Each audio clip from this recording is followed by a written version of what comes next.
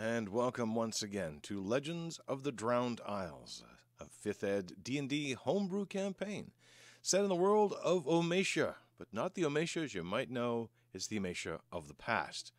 Of course, if you're just joining us, then it's the Ommatia of now. Time travel is weird, and time zones and all kinds of things are messing all of us up, so why should I not introduce that into my campaign as well? Who am I? I'm Mark the Encaffeinated One. I'm the GM, host, and word botherer to make up all the world that's there. But I am wonderfully joined by my players, starting on my left with Pat. Hi, I'm Pat, and I'm playing Silas Marsh, cultist illusionist. Hey, I'm Marie. I'm playing Annie, who is a rogue, and I apologize for any car alarm because it's gone off 3 times now. Hey, and I'm Nax, and I'm playing Medreg, half-orc cleric, who might have accidentally caused a forest fire. Yeah, speaking of alarming things. Not one, 2. Yeah, technically 2 different forest fires. We'll get to that in a moment here as we restart the game with a little bit of a recap. The group was hired on a mission by a local prominent businessman, Ardwin Cartwright, to lure out the outlaw known as the Diamond. Cartwright had been building up a rumor of a shipment of expensive goods to a community by Lake Ollum for a while, in hopes of attracting the attention of the bandit, in order to surprise and either kill or at least capture them. Impressed with the stories swirling around the Phoenix champion, he sought the group out to do the task. They were sent alongside 4 of Cartwright's own regular caravan people in 2 wagons. The lean wagon was driven by a quiet, stalwart woman named Melora. In the back, both Annie and Medric rode alongside the eager young half-orc named Petrock. Petrock, it seemed, had also heard the stories of the Phoenix champion and was eager to fight alongside him. The second wagon was headed by Stefan, a tall, thin, stern-looking man, a bit older than the rest of them, who carried a whip to keep the horses in line. Silas rode in the second wagon alongside a half-elf named Kara, who carried a nice-looking, well-made bow. As they were crossing the stone bridge over the Ollum River, a tree crashed across the road, blocking their way. Since the bridge was narrow, it would have been difficult to turn the wagons around, but they had expected this tactic and prepared themselves for an attack. However, instead of an ambush set by bandits, they heard a loud, echoed, laughing cry, the sound of several hyenas calling out, rushing the wagons. Just as the animals reached the wagons, similar cries were heard from within the woods, and the true face of this attack was seen. A pack of gnolls, the humanoid cousins of the hyenas, set at the wagons. Tooth and sword clashed, and the wagon masters struggled to get control over their horses. The rest set out to defend themselves. Quickly, however, the pack surrounded them, and worse, another gnoll, very different from the rest, threw streaks of dark energy into the battle. This other gnoll seemed far superior to the others, not least of which because of the magic it seemed to wield, unheard of for the animalistic gnolls. Around its body hung strands of collected bones, ghastly necklaces that rattled as it moved. Patterns swirled through its exposed fur, unnatural spirals and symbols that dizzied the eye to look at. The battle turned explosive, however, as Medric unleashed the full power of Ignis. 2 large fireballs ripped through the hyenas and devastated the gnolls. But then 2 of the horses, calmed by Melora, had also been slain, and in desperation Stefan had cut loose the other 2 who fled.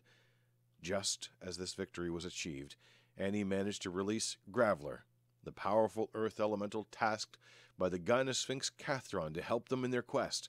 Soon after, however, Annie fell unconscious from her wounds. As the forest burned on both sides of the river, the desperate fight was finally ended, with Graveler, Medric, and Silas coming to the assistance of the others, who were largely gravely wounded. Silas insisted that 2 of the gnolls be kept alive and used his skills to staunch their bleeding. Melora and Stefan insisted on going after the horses, which had fled in opposite directions along the King's Road, and were quickly lost in the choking smoke from the fires. 1 wagon was entirely lost to fire, and with the unnatural storms that had affected Ilthfodder, the water-deprived forest seemed all too ready to burn. And that is where we find ourselves, On the road once more, with fire on both sides of the road, both sides of the river, spreading quickly through the tinder.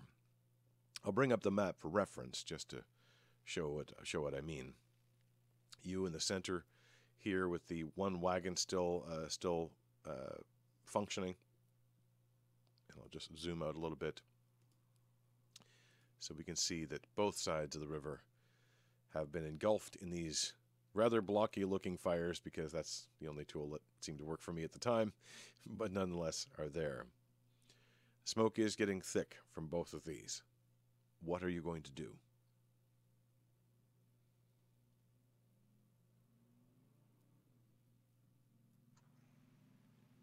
Annie is kind of in shock and like, okay, what do we do now? Like, I have a mess kit. Like, why? Yeah. Yeah, Silas is making sure that the unconscious gnolls have wet cloth over their mouths and noses so they can. So you're like not waterboarding die them now? from smoke. Nope, I'm keeping them alive. It should be noted that Kara went with Stefan, so he's not on his own. And Petrock, I think Graveler was also sent with Melora as well. So it's just the three of you and the two unconscious gnolls.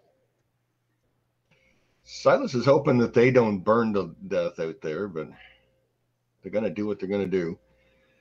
Well, the horses ran towards the directions that had no fire, so clearly they're going to run in the same direction, right? Horses will just run. If they're surrounded by fire, they will run. They will run into fire. They will run out of fire. They don't think. What is Silas's animal handling skill like? Nothing. Okay, so he's not trained in it. So the horses have run off. It's uncertain exactly what will happen to them.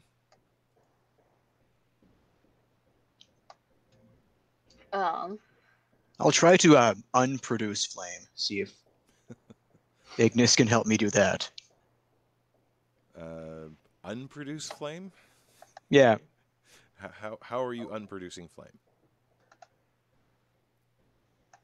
So whenever I produce flame, I just do a motion like, and I think about the flame appearing, and it's like it appears. So if I put my hand towards the flame and think of the flame reducing, could I maybe, I don't know. Medric doesn't know if this is going to work. It's just like, well, I can make it come out. Maybe I can make it go away.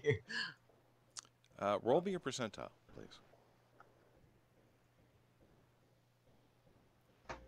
6. Okay.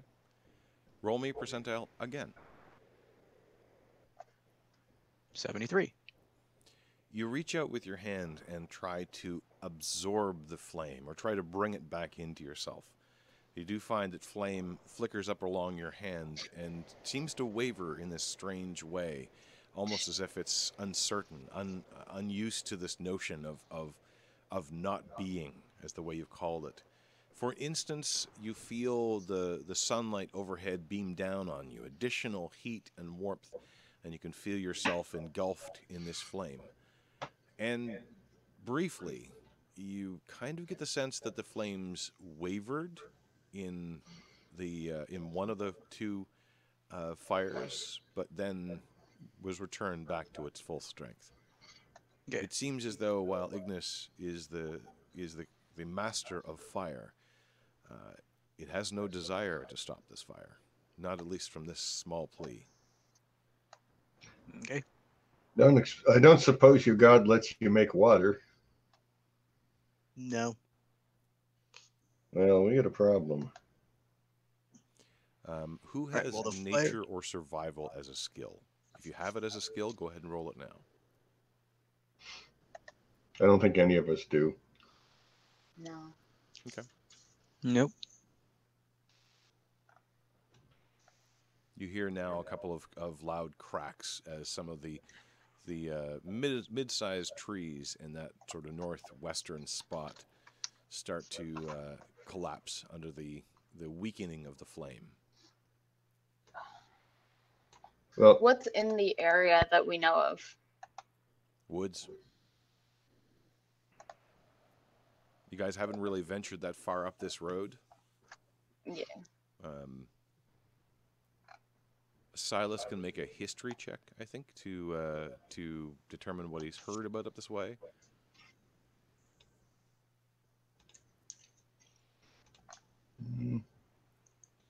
Trying to, but it doesn't seem to want to work.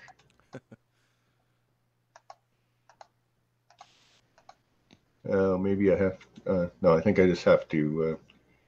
I didn't restart the Roll20 page. Ah.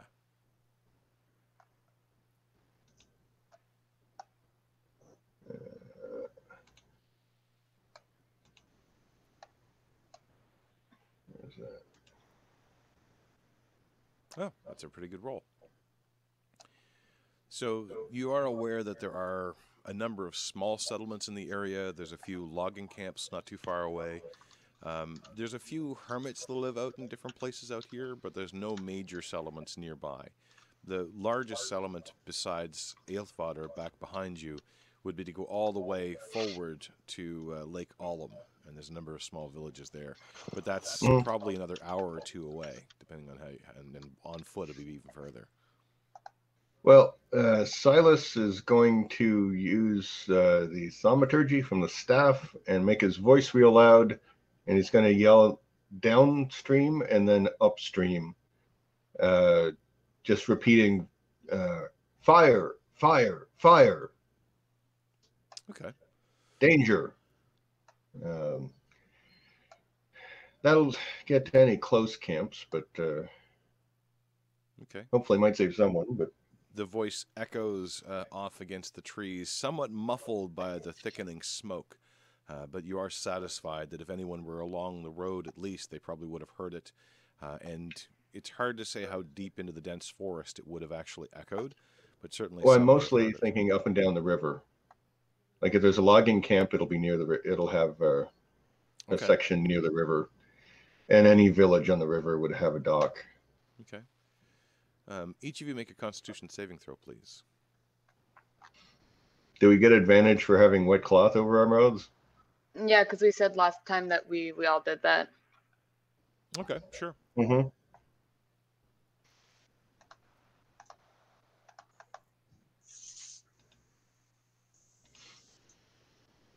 Ooh, Yeah. Really? Okay, I have advantage though, right? Wow, that's just as bad. you do, but that's not much better. Well, actually, it is a bit better. It's not a 1, which is always scary. Yeah.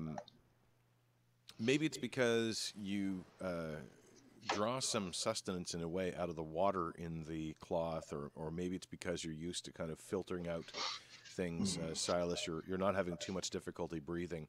For Medric and Annie, however, it's causing you to rack and cough. You have one level of exhaustion as the air is kind of getting sucked out of your lungs. And you're having a hard time, your eyes are watering. Exhaustion is probably the easiest way to model that. Silas notices that. He's going to tell him that we need to get you down into the river, as close to the down into the water as you can. There'll be less smoke there. Yeah. And This is embarrassing. he'll try to start hauling one of the knolls down. All right. They are pretty heavy. Mm-hmm. Make I'll help him. A strength check. Are you both helping on the same one, or are you both doing different ones? Same one. Okay. Between the two of you, it's not so difficult to carry it down. Medric's considerably stronger too. The other one's kind of coughing and wheezing, already pretty badly wounded, having some difficulty. As you kind of come down to the river, are you just sort of tossing it into the river, or what are you doing? No. Silas will we'll have to bring it into the river, and then Silas will go and hold it near the side. So we're basically laying in the water with our heads out near the riverbank. And so bring the other one down. We've got to keep them alive so we can question them.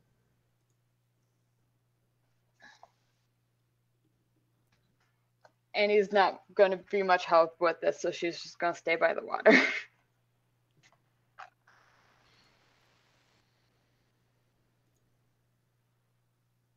Yeah, the first one you brought down seems to be kind of almost choking a bit.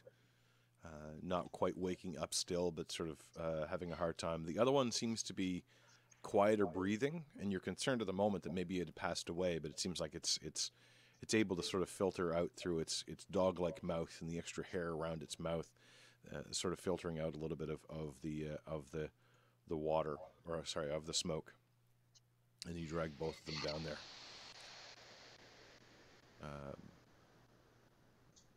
Oh, I see. The conditions thing came up. What else are you doing? Kind of pulling yourselves into the water or keeping yourselves by there? The smoke is thick, but because of the steep banks of the water and the water itself kind of continually moving on, it does create a sort of channel of breathable air flowing through. The water itself is quite cold, fresh water actually as well. Yes, actually, I know what I can do. Silas casts water breathing on the entire group. Okay. And then now you can stay down in the water and no fire at all. Just try not to get swept down the river. My armor is going to prevent that from happening. Yeah. I'm just going And I'll to just stand nap on the underwater. And I'll just stay on the opposite side of Medric. So Medric is your blocker for the. As you kind of crawl into the river and kind of get down into the water, the river is pretty chill, pretty cool. It is not truly a heavily, swiftly moving river at this particular point. It might have something to do with the fact that there is a large rock right there. So it actually provides a little bit of an extra breakwater. You can kind of easily find yourselves just kind of tucked up against it, not carried down the river. And you move under the water and kind of consider how long you might have to wait. And periodically, Silas will do the yelling fire thing again. Okay. Each of you make a perception check. The two gnolls, by the way, once you drag them under the water, they did sort of twitch and shake as if alarmed. Their bodies naturally not understanding exactly what's going on. Neither seem to wake, however. Okay. Someone's car is being stolen again. That's just the sound of... That's the echo of Silas's scream on the tree. Somehow it gets twisted and distorted, coming back as just a periodic... That's seriously the 4th time since we've been on this call. Quick, the bandits are trying to steal the car. It must be the diamond. It's the only explanation.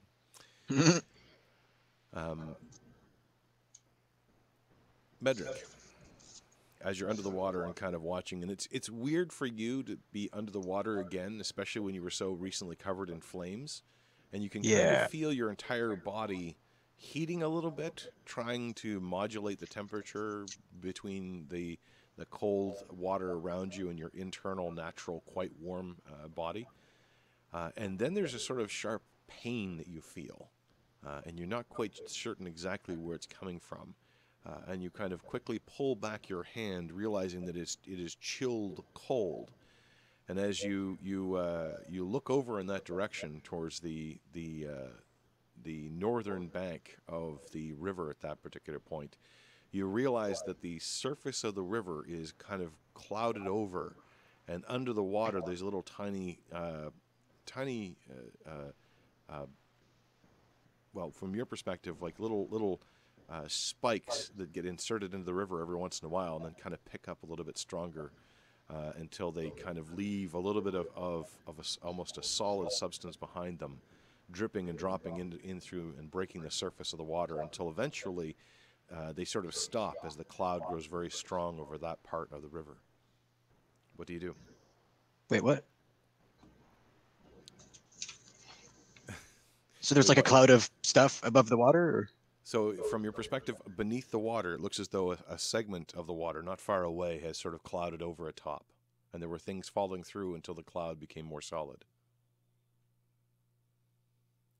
I'll stick my head out, and it's like I'll swing the hammer at it. Okay. As in, like not like an attack, but just like, get the fuck out of here kind of swing. Okay. You pop your head above the water. The smoke is still fairly thick, as almost a cloud overhead of you. But you immediately hear the sound of sort of hissing, very loud, strong, continual hissing, which is confusing at first. You reach out with the hammer and tap that part of the water and realize that it's glassed over. A little bit of ice is formed. And as you look up the side of the bank, you see that there is little pockets of ice that have formed that are kind of slowly covering over the side hill, making it extraordinarily slippery. You look left and right and realize this is happening from your perspective at about, I'm going to say about a 10-foot width, and not happening on either side. The water moving along is kind of pulling at this ice that's formed, and sort of keeps continually forming. Notify Annie and Silas, like tap them on the shoulder, point to the thing. That looks weird. You're muted, Silas. Is a cloud in the water attacking us? No. Yeah, and it's got sharp little edges. There's ice forming on the surface of the water, and as you watch, you note more and more drops of what look like frozen rain coming from the sky, landing on top of the water. They don't pierce anymore because the top has become solid, and the entire side hill now is being pelted by freezing rain that is in some places growing solid and making the surface slick, other places just sort of sinking in. And as all three of you raise your heads above the water, you hear that same sort of hissing sound and realize it's the sound of water pouring on fire. Mm-hmm. Yeah. And say, okay, let's get out. Somebody's here. Or let's go under the bridge because this hail is painful. Silas is going to whatever side of the bridge is, or whatever side of the river is away from the fire. So the northern side of the river, just about there, is where the tip of this effect seems to be happening. And as you move back a little bit and start to climb up the other side, you can see that it's sort of taking in a little bit of the edges of the bridge as well, and the smoke is turning more almost to a fog, as cold and rain collide with hot and smoke. The smoke is starting to be called out, and you can see this massive effect. It must be 30 or 40 feet wide, going up and above and into the smoke, as the entire area seems to be engulfed in this heavy rain. You're confused at the moment as well, because you can still feel the sunlight beating down on you from the cloudless sky, except for that one spot that seems to be among the fire itself. You also all hear the sounds of several people shouting. Sounds like in common. A couple of male voices, a couple of female voices shouting back and forth. Very quickly, you also hear the sound, kind of a loud kathok, kathok, kathok, the rhythmic hammering or the rhythmic chopping of wood. A few seconds later, you hear the distinct crack of a tree, and you can hear more than see a tree fall somewhere in the inside of where that conflagration had been burning. Mm-hmm. Silas will yell out loudly, hello! It's a little hard to be heard with all the noise there, but you do hear a response back, hello, hello! And you see someone kind of run onto the edge of the road, soaking wet, a dwarf with now quite damp-looking red hair and a three-braid beard, wielding an axe that's almost bigger than he is. Wide head, about 2 feet wide. Looks like it's a pretty rough-looking axe. It's not fancy or anything. And he kind of started to come running up the road, outside of the effect, and kind of running up towards you.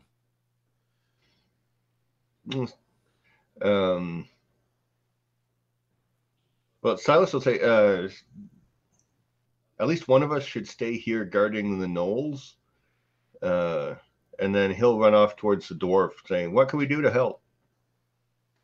dwarf's kind of running up to you, a little bit out of breath. You get the impression that he ran a lot just now. Have you got an axe? Or anything you can cut trees down? We've got to get the periphery down so the whole place doesn't burn. Not an axe, but I might be able to knock some trees down. Let's get to it then. And he kind of runs right by you, crosses over the bridge, looks at the burning wagon. It's still on fire, although mostly smoldering at this point, as it's kind of collapsed in on itself. Shakes his head and starts to run even further down, trying to get beneath and around this particular southern fire. And he calls back over his shoulder as well. Veer, we've got another one. Bring that damn magic over here. Silas will follow him. Okay. I'll also say we have What's that? Medical guard the knolls, probably. Okay. Silas will tell them we've got a couple of knoll prisoners down under the bridge. Knolls? And never known them to set too many fires. Hell, known them to run away from a small match. It wasn't them, it was us. It was an accident. There's a double take, kind of that sort of look of, oh really? And there's a deep sigh without a word. What do you need knocked down? And he starts pointing at several of the trees. That one's on the edge. If you get that one, knock it if you can in towards the rest of the fire. We'll start seeing we can dig a better trench around here. Okay. I can help dig. Go to it, lass. And Silas will just charge up his staff and start booming, striking the trees. Okay, that's the trees don't move, so the latter part isn't happening. But the initial strike certainly will start to weaken the trees. In between your strikes, the dwarf wields this heavy axe, and it goes very, very quickly for each one you double time. But you're still losing a little bit of ground against the fire. You can feel the flicker and flames of these dry and tindered trees heating up your sides and heating up your skin. The dwarf wiping his brow every once in a while, and at one point even pulls back and kind of tamps out his beard a little bit to get a little too close to one of the flames. Running around the other side. Annie, you're also pitching in somehow? I'm helping dig. Dig? Okay. I have a shovel in my kit, so. Would there be a way to call Graveler back? Because I'm assuming he'd be good at knocking shit over. Unfortunately, he's out of earshot range at this particular point because you sent him along to help out with Melora. Silas, can you do the voice thing to call Graveler back? I'll try, Jim, but Silas will ask the dwarf to cover his ears for a second and then bellow in the direction that Graveler went, just saying, "Graveler, return." Okay. You know. Also, he'll try using. He's got prestidigitation and druidcraft, so he'll be using those to snuff small sections of fire. It's like candles worth, but it can help put out little branches here and there. Yeah, well, it's up to a small campfire, but he'll use it just like on individual trees or something that aren't too close to the rest of the fire. Yeah, you find it's difficult to target because every time you snuff one section out, it relights from the sides, but you make a bit more progress on that. You're not sure if Graveler heard what you had to say. You're not sure how far exactly he is at this point.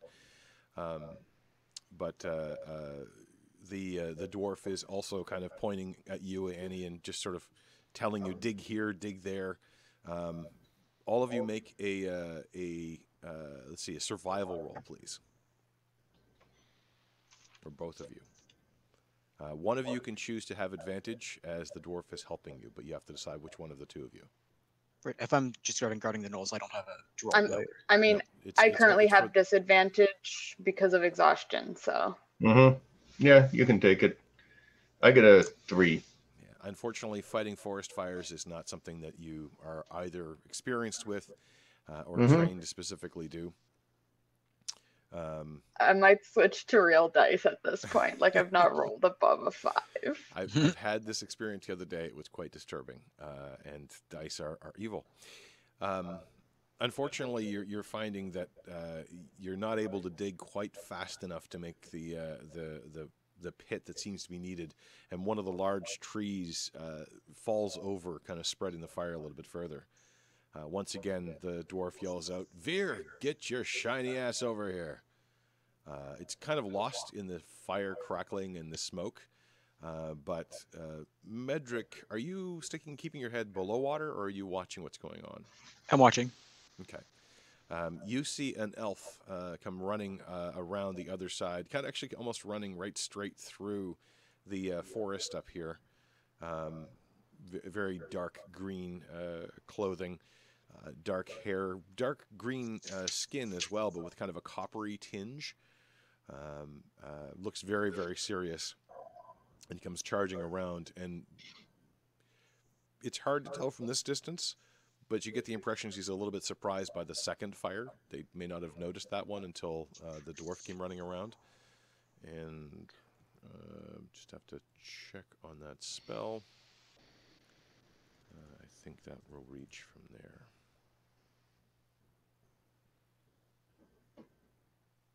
Oh yeah, no problem at all. You see her raise her hands to the sky and call out something. Do any of you know Elven? Nope, not me anyway. Annie knows Elven.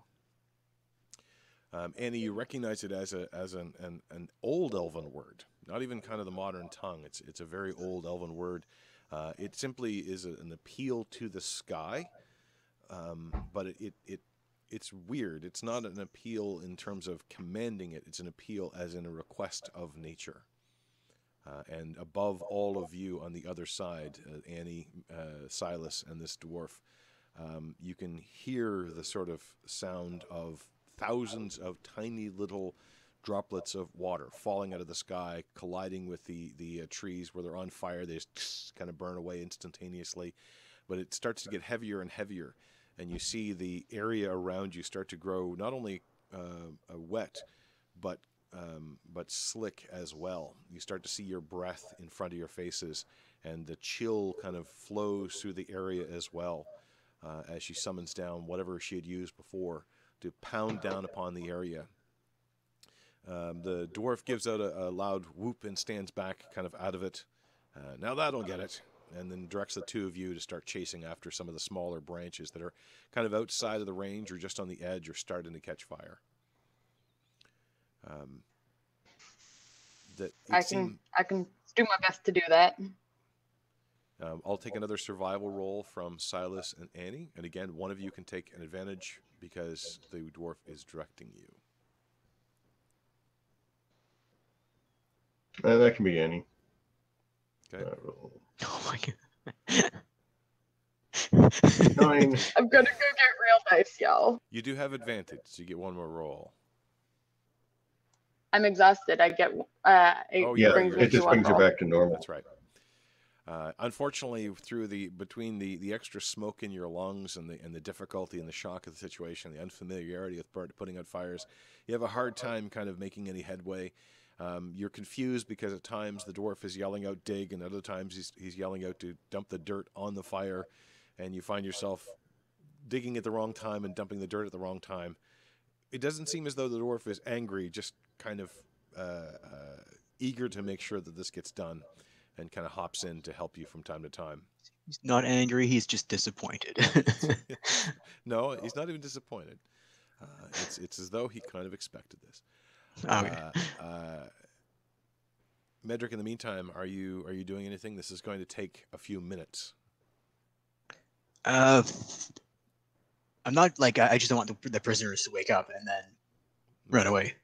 So you're sticking by them? Yeah. Do I see any sign of Grappler? Not yet. Okay. You do hear another loud crack, and the others can hear it, but you're the one that can actually see that it comes from within the forest once more, closer to the road this time, as it looks like one last tree that may have had some embers burning it goes falling down. And now that the smoke is starting to clear, the effect of the storm, that was the instantaneous storm that was brought in, is starting to reduce. You do make out sort of somewhat shadowed in the mist, the ensuing mist between the heat and the water, a rather tall figure who seems to be following behind the tree that just fell down, and hammering at it with a large one-sided axe. Again, just a silhouette of a figure, probably pretty tall, fairly thin, roughly masculine shaped, if you will. Okay. But you don't see any detail from there So there's 3 helpers total now. that you've seen. Yes. Okay. You do hear them call out to other people. The voice is a little bit raspy, almost as though it's a little bit worn, but moderated tone, kind of the tone almost of command. Yells out for Marta and Dale to rock the periphery, make sure it's out. After about 5 to 10 minutes of the rain pouring down and the efforts to put out the forest fire, it looks as though it has come out. And the dwarf sits down on a rock nearby, takes his now very, very soggy woolen hat, his knit woolen hat off, gives it a squeeze to get rid of the water, and then sort of uses it to mop up some of the soot and sweat on his forehead. Oh, that was terrible. I always hate fighting forest fires. That it was. Silas will dry him off and then clean him up. Oh, I'll drag the prisoners out of the water now that the fire's gone.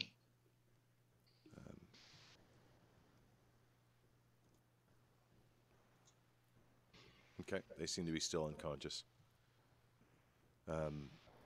Everybody's rolling low today. Like I said, I've seen it happen. Just kind of, I've had weeks like that sometimes. The dwarf kind of in the weird magic that you give, it's almost as though he's seen this sort of magic before, and he's just kind of leaning into it, kind of pulling out his beard to make sure it's fluffed out a little bit, and dry. Even gives it a bit of a twist to dry it up a little bit more. Thank you. I'll do that for the others as well if they haven't been around. Okay. It is the absolute least we could do since this was our problem. We'll say you reconvene on the bridge by the not burning wagon. The other one is nothing more than smoldering embers at this particular point. Of the people you've seen so far, the dwarf does walk up with you and kind of walks across the bridge. The tall man that Medric had seen comes out of the smoke, stands quite tall, in fact, pretty thin, broad-shouldered. His skin is a deep tan, bronze almost, light brown hair that's sort of chopped short at the temples. You can see a little gray, actually, at the temples as well. Permanent 5 o'clock shadow. You get the impression he probably always has a 5 o'clock shadow. He's one of those, with a very square, chiseled jaw, across which you see a nasty white scar that runs from, it looks like from the top of his left ear all the way down and across his cheek. But he seems to have quite a smile on his face, despite the small ash markings and so forth. Wearing a very loose tan shirt, got some I guess they would be the equivalent of jeans in the medieval world, and a very, very large, long-handled, single-bladed axe, which he kind of just props across his shoulders and props his arms on as if he's stretching. And he's kind of walking towards you. The elf that you saw before is staying back and glaring daggers at all of you. You're not exactly sure what her feeling is. She doesn't say anything. But just kind of stays back about 30 feet and stands with her arms crossed and her legs kind of shoulder width apart, standing there, very much judgmental. From the woods, not far from where the tall human was, comes two more humans. A young, well, I guess I still call them human, but a very pale-skinned, tall, muscular woman. You presume might be Marta that he called to before. In the D&D parlance, this would be a Goliath, but I subclass them under human. Not entirely dissimilar to Lild, who you met a little bit ago. Again, kind of has these dark, angular tattoos over her exposed arms, and a thick, short, dark mohawk is the only hair on her skin. Very thick leather gloves. She's carrying what looks to be a strange sort of axe. It's a cross between a polearm and an axe, and it's double-bladed, one blade on each end. You imagine that could be incredibly useful and very dangerous at the same time. Along with her is a short, much younger than the rest human, with a short, pointed blonde beard and floppy blonde hair. Seems to have a permanent grin onto one side. Large sleeves that were probably pretty fancy at one point, but now with wear and tear seem to have faded. And now you can see the little burn marks on a couple of spots there as well, carrying what looks to be a shovel, as well as has a rapier on his belt, no less. And so Marta and the other one he called to, Dale, and this human walk forward, and the dwarf stands there as well. The human walks forward, the tall one walks forward, and looks between the group of you, looks towards the knolls and kind of nods, has a wry grin almost on his face. I really didn't think they were going to be starting fires. And the dwarf kind of booms out, "Not them, it was these guys." "Oh." Yes, unfortunately. "Oh, we got it out." My Yeah. name's Gald, by the way." He extends his hand. He extends his hand to Silas, kind of seeing him almost as the prominent one. Where's Annie in all this? She was. I'm probably. I've been just like flailing and actually doing anything, so I'm probably like catching my breath in the back somewhere. Yeah, and there's that heavy smoke that's still in your lungs as well, so it's kind of making you cough every once in a while. He introduces himself as Gald and shakes Silas's hand. It's a very firm, strong handshake. Silas shakes it. Thank you so very much.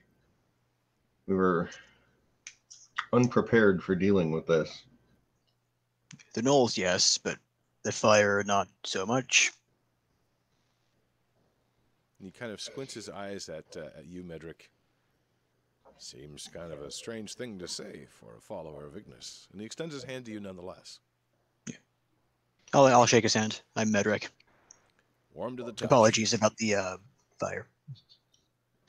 Yeah, well, it's. I tried to dangerous, aim it at the knolls, but wind, you know.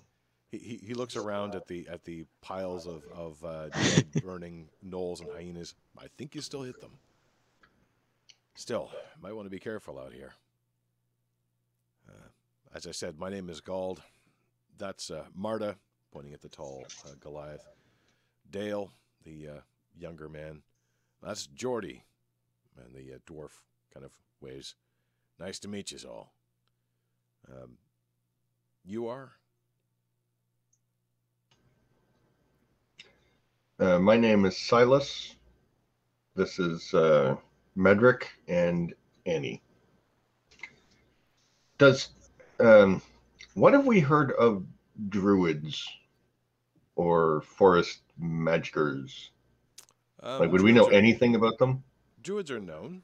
They aren't very commonly seen in towns, and if they are seen, no one knows that they're a druid.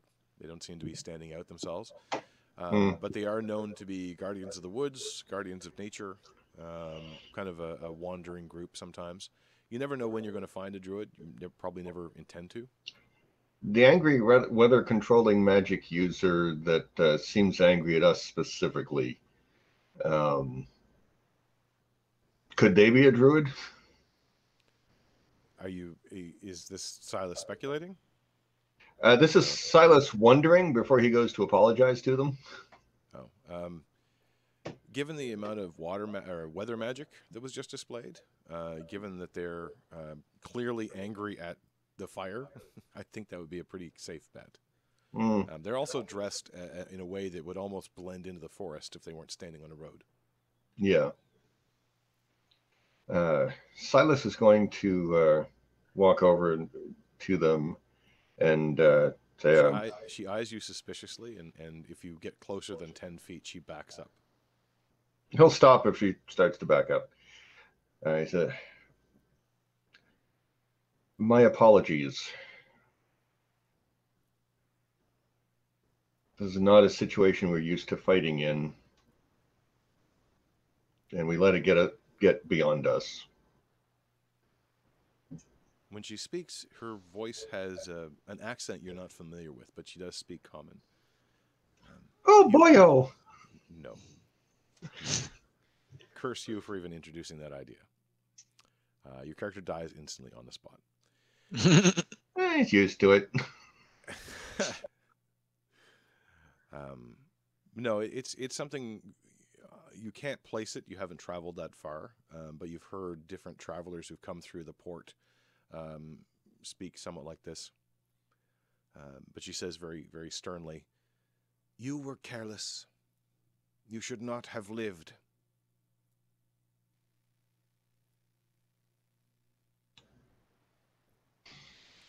We would not have if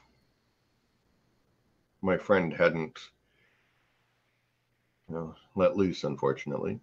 But We fixed your no problem. And she kind of sniffs at that.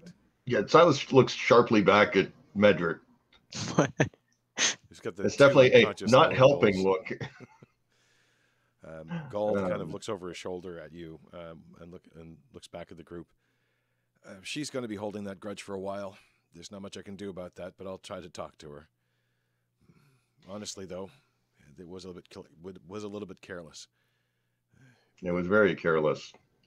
The woods around here have been The alternative was all of us dying. So there is. I do apologize for the damage, but on the other hand, you did what you had to do. That's understandable. That's all of us. It's anything. It's the only thing any of us can really do. Is what we need to do. Veer, go easy on him, would you? She does not. I'm assuming. I'm assuming you heard Silas's call about the fire. Make an insight check, please.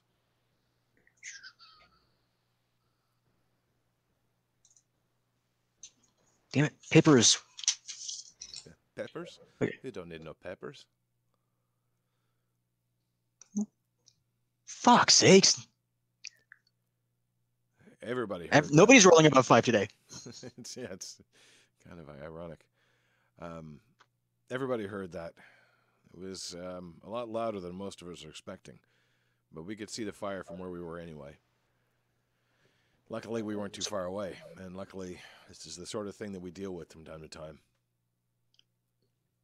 So we did try to fix the problem. Yeah, and Just you did what you help. could. Well, at least your friends did. I guess you had other things to do, and he kind of gestures towards the two unconscious gnolls by your feet. Yeah, we need to hold them for questioning. Questioning? If you think you can get much out of a gnoll, you're, well, better than I am. They don't have much for language. They don't have much for anything. Still, something seems different about these ones. We've been noticing some strange things lately. I guess the gnolls attacking is just another sign of that. What kind of strange things? Well, I don't really want to stand around here and talk about it. We got to clear this bridge off if other people are going to be coming through. All right. There are some creatures roaming the woods that I've never seen before. I don't think anybody has.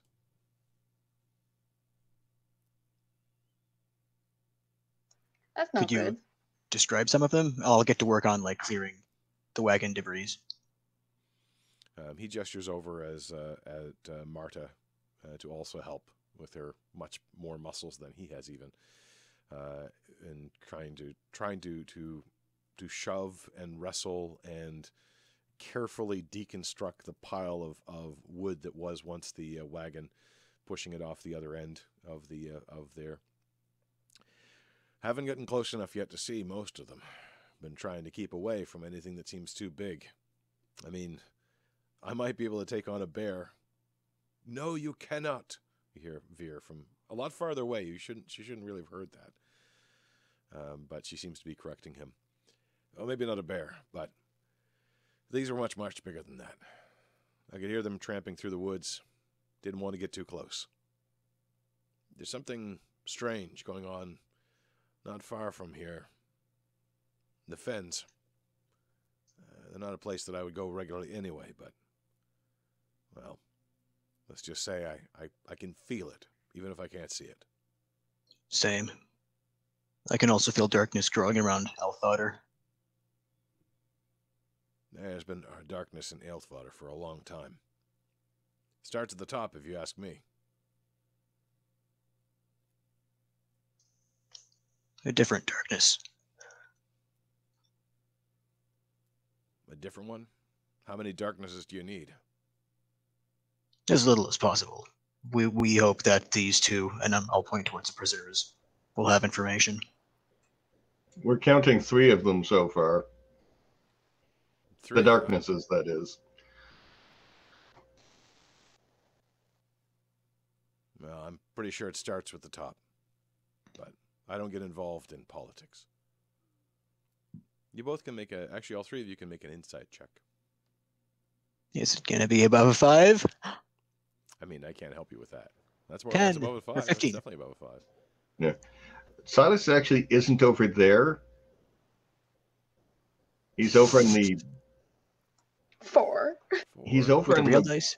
near the burned trees, looking for stuff like pine cones and seed pods and such.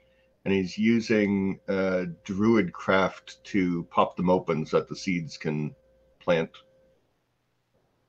Okay. Medric, you noted a sense of bitterness in Gald's voice whenever he's mentioned starting at the top. There's definitely some bitterness there, but you're not sure exactly what it is. I'll tell him, like, you're not wrong. Veer watches what you're doing and is a little bit surprised. At first, you see her kind of flinch a little bit when you pick up some of the pine cones. You get the impression maybe she was thinking you were picking up souvenirs or something like that, or some sort of, you're not sure what, trophy, souvenir. But when you release the seeds, she walks closer. How do you know to do that?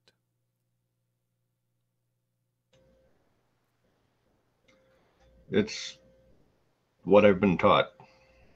Who taught I'm you? not like you, but I do have some connection to some forms of nature.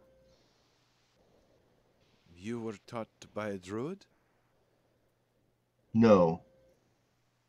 No, I was taught by the mother. It's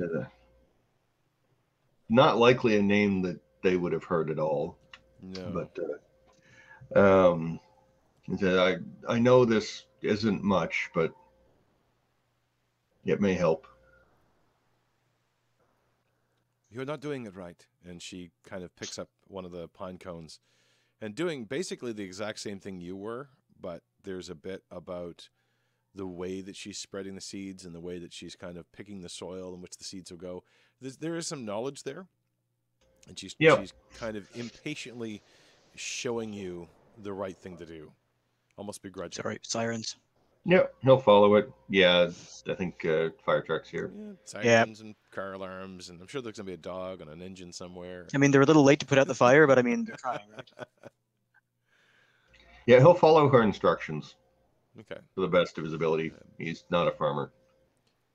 After a while, you do come across a few unfortunate sights. Looks like a few birds were caught up in the fire, didn't get away. And she picks one of them up and kind of dusts off the soot, kind of cleans it a little bit, and then buries it with a bit of a moment, a bit of a pause, a quiet prayer or something that she said over the body of it. And he'll do likewise. Okay. He'll poof. Clean bird, berry bird. Poof! Exploded bird. Kaboom! Whoops! And he wrong can't spell. do that. Booming blade. Boom. She seems to grow more appreciative of this gesture, although she's definitely still bearing a grudge. And she points out several of the seed pods and cones and things like that for you to work on.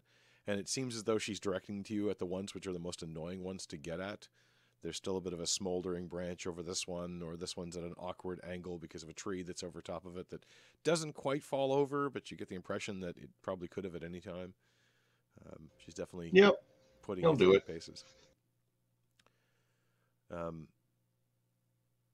Where is Annie during all of this? Just sort of hanging around? Yeah, she's probably catching her breath and trying, like, kind of puttering around, trying to help, but she can't really do much. Dale. This is way out of her area of expertise. Sure.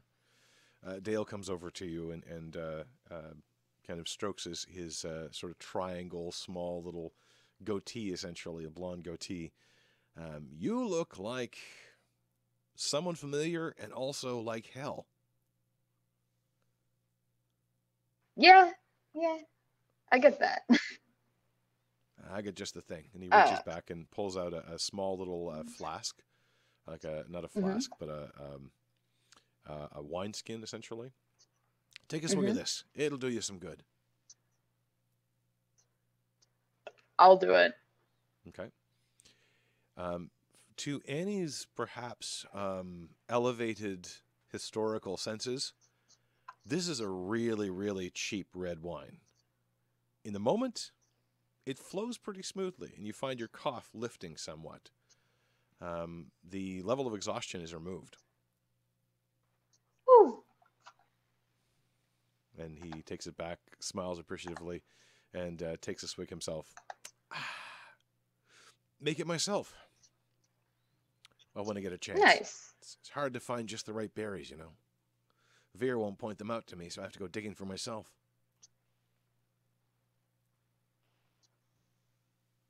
Name's Dale, if you didn't catch it. You are... Annie. Annie. And he bows extravagantly to you in a way that you feel weirdly reminiscent of Court, but he's a ragged logger in the middle of the forest. You get the impression that it was kind of an exaggerated gesture. You're not sure for whose benefit necessarily. I laugh a little. What brings you to the middle of the forest looking for gnolls?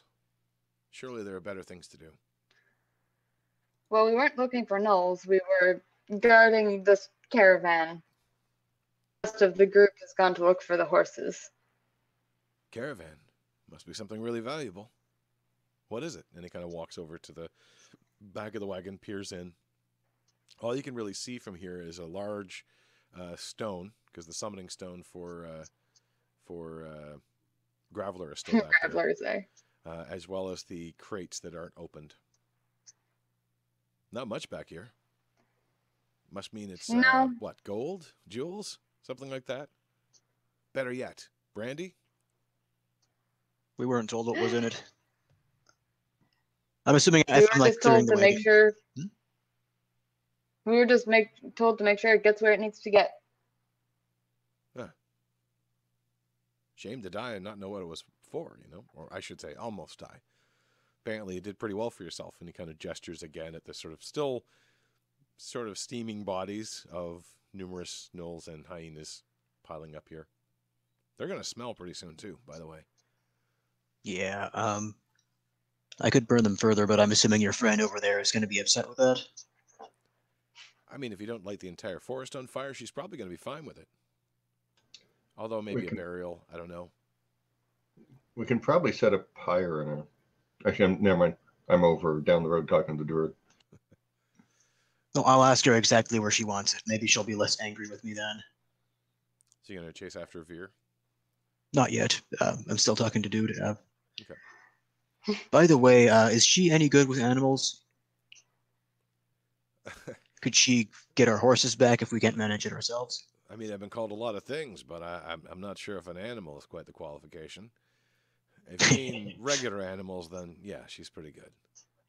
She's always been a little bit more comfortable around them than people, for that matter. All right. We saw the horses streaking away. Someone's going after them? Yeah. The rest of our group. Well, I hope they're doing okay. Some of them were pretty banged up. I guess everybody was. the woods are generally not too bad. I wouldn't go tromping through them without some precautions, but if they're sticking to the road, they should be fine. There are bears and wolves and, well, hyenas. A lot of other natural things out here. There's a few owl bears up by Cedar Ridge, I hear, but I haven't gone that far in a long time. Stick close to the camp most of the time. Mm-hmm. Makes sense not to wander off too much. Yeah, it's hard not to. Veer can't help herself. And if Veer's going somewhere, I can't help myself either. That's, by the way, this has been Gold speaking for the most part. I'll try to play Dale and Gold somewhat different. Gold has a little deeper voice. Dale's a little more flippant. Do you guys live around here? At this point, you also notice, Annie, that Dale is taking an interest in these boxes that are back here and kind of looking to see if any of them have easily pryable lids.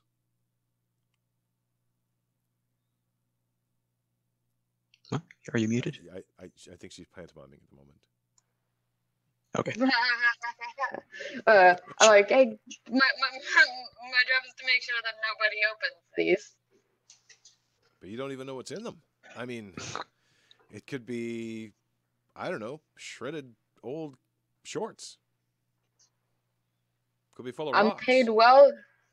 I'm being paid well to make sure nobody opens them. What's in them doesn't matter. I suppose. Still. We could ask the rest of the group when they get back. Maybe they know. I mean, we could Or just maybe they don't. It wouldn't hurt anybody. Nobody would know. And then you'd know. Yeah, but I would know, and I'm getting paid to make sure nobody knows. Well, that seems like hardly any fun. I share my drink with you, and I can't even take a peek? At the crates, I mean. And he gives you a wink. Nope, no one's opening these crates while I'm watching them. You hear Gald call out, Dale, leave the girl alone, and leave the crates alone, too. I was just curious. That's, it's not a crime to be curious. Unless Do you guys live around here? Yeah, the Rabbit Hollow. And he kind of gestures up the road. A bit of a ways up that way. It's typically where we're found, but out for some scavenging, trying to get some things from the forest. Are you the only ones at that settlement? Oh no, it's a full camp. Okay. About Logging camp, right? About a dozen of us in total. Yeah. We specialize in ironwood. It's hard to find, and Veer knows how to find it. Cool. Right. Speaking of Veer, I should go ask her what to do with the bodies or where to burn them safely.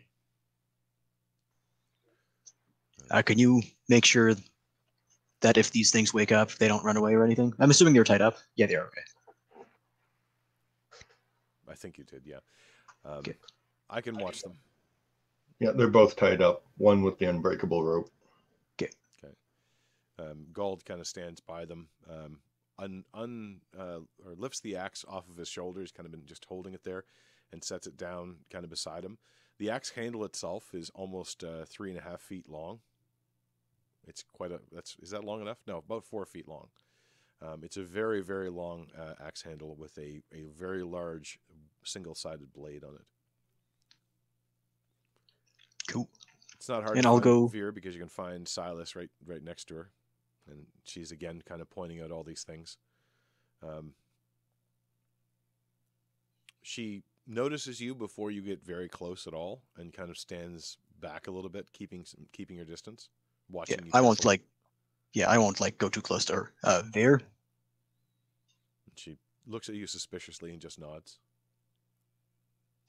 The corpses of the gnolls and hyenas are gonna have an unbearable stench soon, according to your friend, and we should dispose of them so no scavengers come and cause trouble. Where is the safest spot to burn them, or what should we do with them? They should be eaten. The scavengers will feast on their bones. So should I just pile them all in one place? No, it will be too easy a meal. You should take the bodies and put them in separate places. Take them deep All right. into the woods, perhaps. That would be better. Okay. Thanks.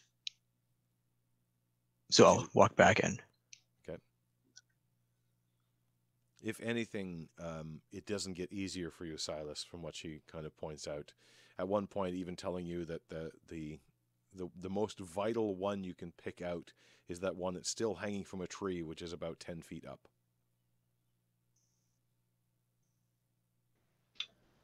Sure. Thankfully, Druidcraft has a 30-foot range.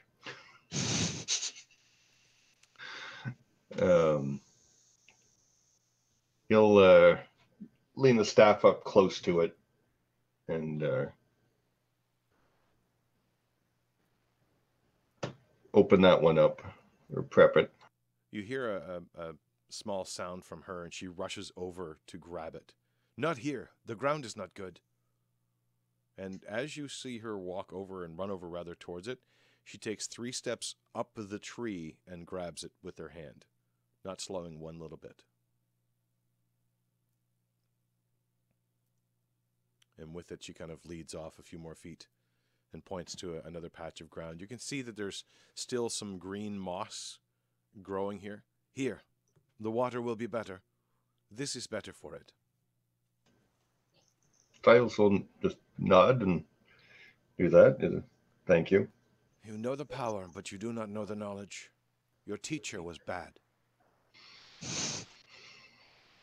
My teacher was not teaching me to protect the forest.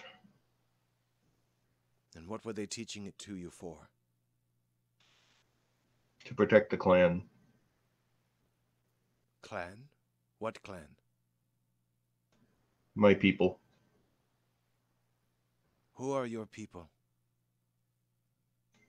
You would not know them. They are known by few.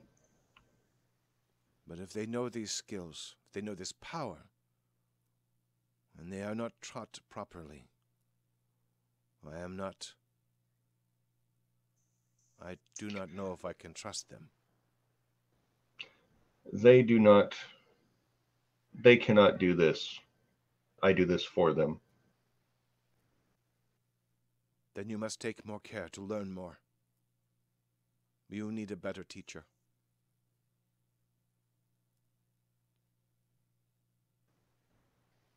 If I have the time, then yes. But there's not much of that. And she kind of turns and throws her hands up. There's a sort of exasperated sigh. Humans, always in such a hurry. It's because we're not given the time of elves. You should take more time. Be careful with your short lives. Before they are taken from you. Make an insight check.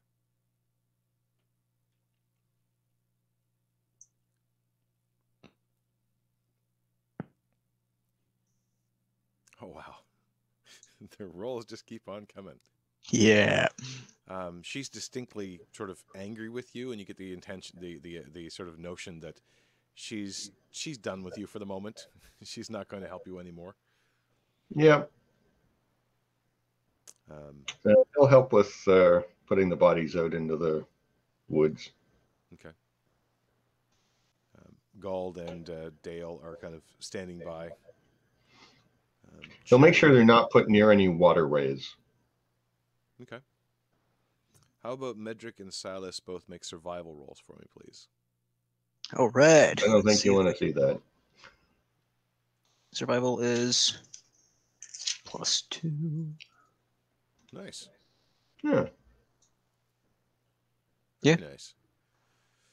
Perhaps for Silas, it was something that Veer said, or perhaps it was just the vehemence with which he said it. But you find some good spaces where a few rocks are built up, so it would have been conceivable they could have dropped right there, and a few other places in the trees to kind of nestle the bodies in, far enough apart that if animals came, and this is the essence you realize of what Veer was saying, is that the animals would come and feast, but not be near enough another to fight over it. And so lots of other animals are going to feast from these. Not entirely different from the seeds. She was directing you where to put them, so they had space enough and soil enough to grow. For you, Medric, it's actually Geordie who's with you, kind of helping carrying these. He seems a lot stronger than his size might suggest, but he does actually just use this massive axe, sort of heave it into the body of one of the hyenas and just sort of drag it along the ground. And then when it comes to a certain point, he just flings the whole thing into the woods. That works. And the next one, he kind of wipes the axe off on and does the same. Time is passing. Have our buddies returned with the horses? Not yet. Damn. By now, though, the remains of the burning wagon have been long pushed back and kind of carefully placed where they're not going to light anything else on fire. The road itself is clear. The wagon is still there, you also would be clearing out the 2 horses that were there as well, the ones that were on the lead wagon. Yeah. That would require more chopping. Yeah. And Just as much more. Geordie gets to that without even... It doesn't seem to bother him at all. You get the impression that either he's a butcher, or his dad is a butcher, or his mom's a butcher, or something. Like it's. Or he just likes being covered in blood spray. Yeah, he's pretty careful about it, but. Horse meat is edible. He looks up at you. I know it. Veer doesn't. If you want to keep. Oh. It's better not to cross Veer at this point. If we had hunted for it, she wouldn't be having a problem with it. The fact that they died from those things, she'd have a bit more to say. Besides, this one's already a little singed. And he kind of reaches down and rips off a hunk, and you see him quickly eat it. It was probably part that got caught in the edge of the fireball, or caught on the edge of fire. They were too strong anyway. Meat's all tough. Well, that's a shame. Maybe some animal will make better use of it. But better. If an animal doesn't enjoy this, I'm tempted to come back and kick its ass myself. Not that I could probably do that. What's that fancy symbol on your chest mean, anyway? It's a symbol of Ignis. Ignis. Oh, him? And he points up at the sun overhead. Nod, yeah. Oh, that's probably why it happened then. Yeah. You were not here when the explanation was made. I was too busy over there putting out the fire. Yeah. But I guess it happens. Mm-hmm. I mean, it's not like we were underground. Those fires are much harder to put out. Been through that myself. Underground fires? Yeah. Like in a mine, or? Yeah, over Dem Thurum. That's most of where my Do I know- family's from. Do I know where Demthurum is? Demthurum is the large mountain not too far away. Okay, gotcha. It's kind of a mountain range, but Don't- Thurum is considered to be the tallest. Yeah. Don't we have like a crest from there? Right on those tools. The tools. You found a few things that sort of point towards the dwarves.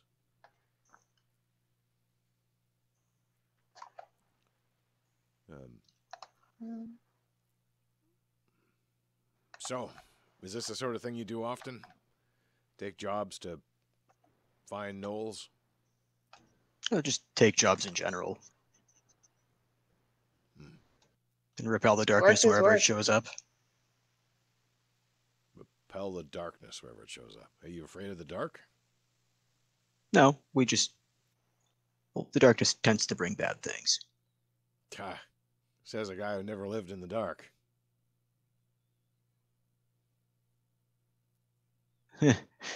No, some of the things we'd seen, yeah. We've experienced the dark a few times.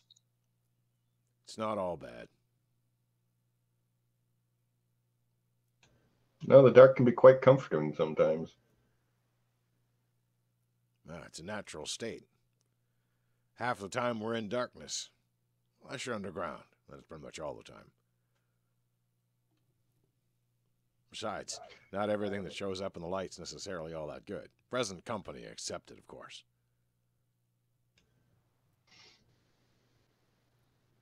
See, Silas will put a hand over near Medric and say, he's never in the dark.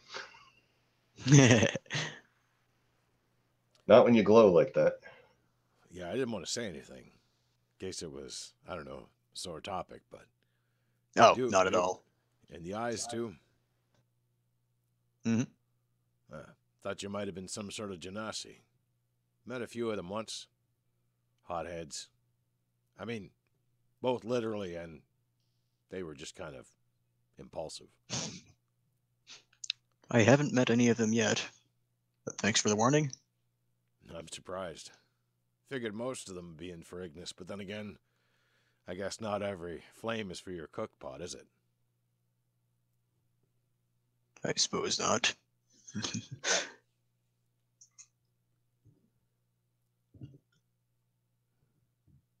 So is this what you do? You take jobs like this? Seems, I don't know, kind of minor for someone with nice fancy clothes like that. Well, we have to pay the bills somehow. Yeah. I'm trying to reestablish the Temple of Ignis in Elfadar, and that unfortunately costs a bit of money. The previous one was destroyed in a Sea Devil attack. Oh, I heard about that. Nasty buggers, weren't they? Oh, yes.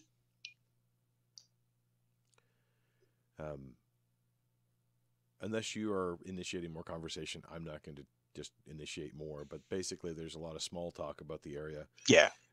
You do learn that Rabbit Hollow is not really all that close. It's probably about, as far as the road goes, it'd be about an hour and a half, but you can cut over land to get there in about 40 minutes, which makes it a little further than you might have expected. From what they speak of the gnolls, they tend to be clever, but they're still animals. Predatory mostly. Sometimes bold, so it is not uncommon or not unheard of for them to do things like attack people on the road. I would ask them like what these have, if they've seen those markings on gnolls before, like pointing at the one that's got like all the tattoos. The one that has all the tattoos is completely burned up, however, because that was right near the center of the fireball. It's okay. Oh crap! I thought we saved them, or we No. You saved two of the other guys, two of the Okay. minor ones. Mhm. But the only ones that had, there was only one that had that sort of strange markings. I will make an Okay. image of him. Okay. Who are you asking in particular? Ow. Sorry, cat. That was Medric was asking. Yeah, I'd ask. Well, Gald was the one that was talking to us most of the time, right? Mhm. Yeah, so I'd ask him, and if I can, ask Veer too. Okay. Because she'd know like more arcane things.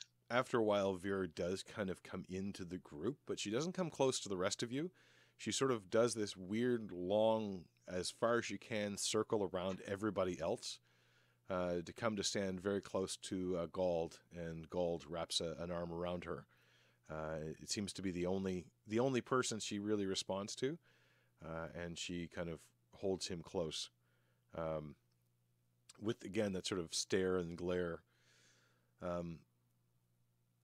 When you bring up the illusion, Silas, Gald kind of squints and looks closer at it, and kind of peers in a little bit, trying to look around.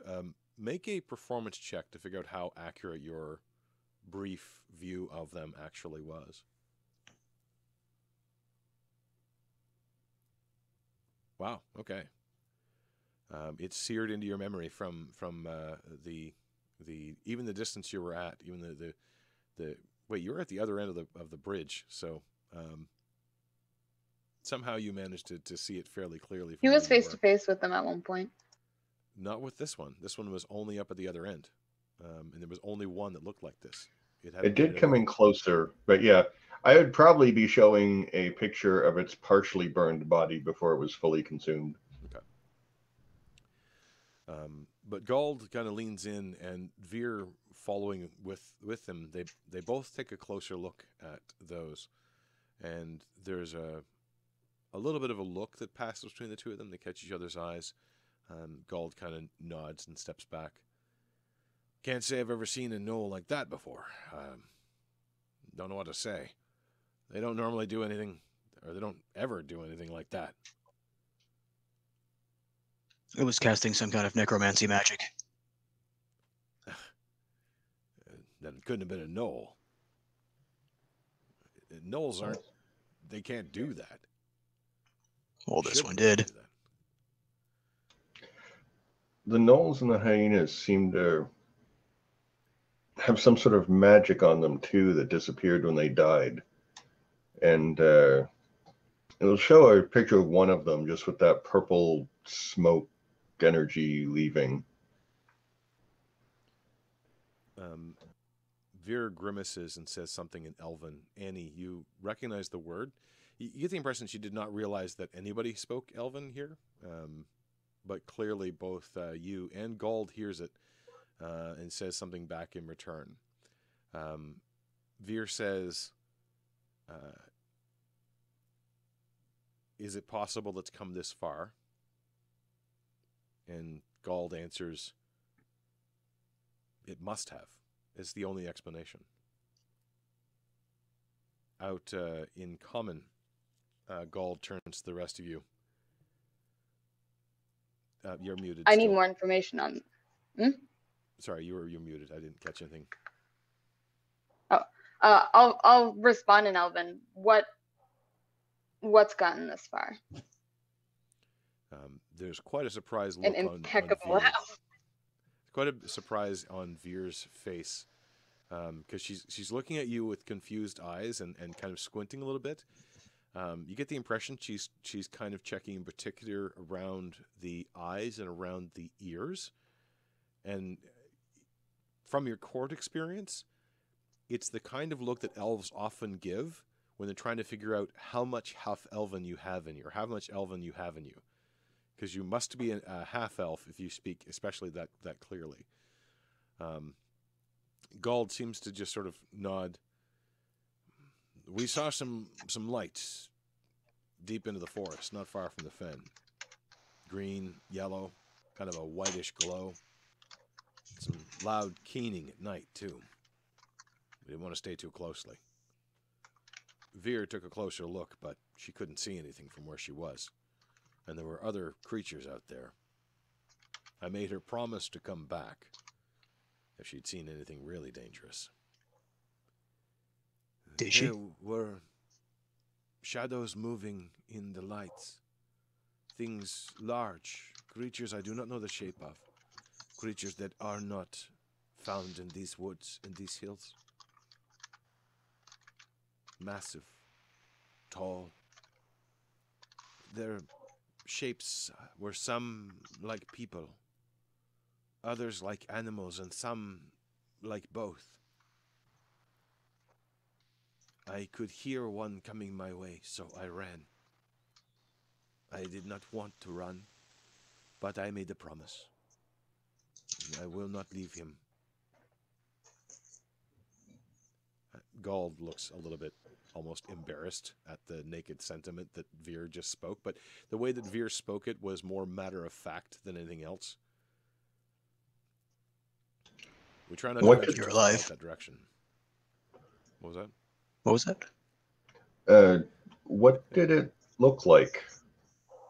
And as she describes it, he'll do the kind of like the police sketch artist thing, but with a with silent image. So she describes a humanoid, it'll be a vague humanoid, and then she can describe parts of it, and he'll try to replicate that.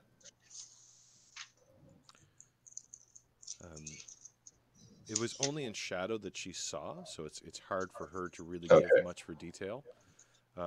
She did say that one of them seemed humanoid, as she describes it. It almost seems to have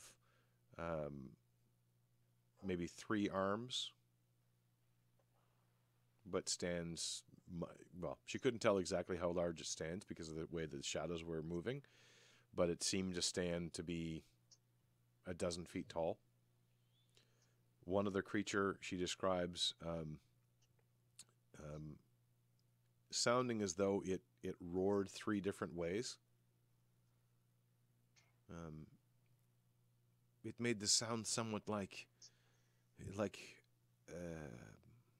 a large cat, one of the hunting cats, and a sound like a large snake. I do not know something that makes both of these sounds, but the third sound I did not know. It was not a creature that seems natural. And in seconds it was all gone. The light was vanishing, as were the shadows. There is something wrong with some of the land out there. I would go more, but I have promised not to. We have other And things that to was do. in the fens? It was nearest the fence, but I have seen it in different places, at different times. Maybe this is closer. And she kind of gestures at the, well, where the image of the knoll had been. We have seen the gnolls be a little more aggressive lately. Not taking on too many of the wagons on the road, but we've had our run-ins at the camp from time to time. Usually they're just raiding, looking for anything they can get and carry off. They've tried to carry off a few people, but that doesn't usually go well for them. But it's been about a couple of weeks since we've seen any of them.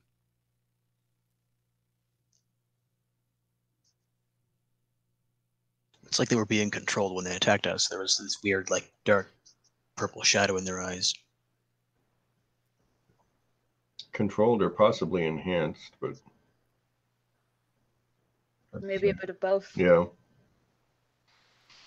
I'm gonna go try and wake up one of the gnolls, the one tied up in the unbreakable rope, just to be on the safe side. Okay.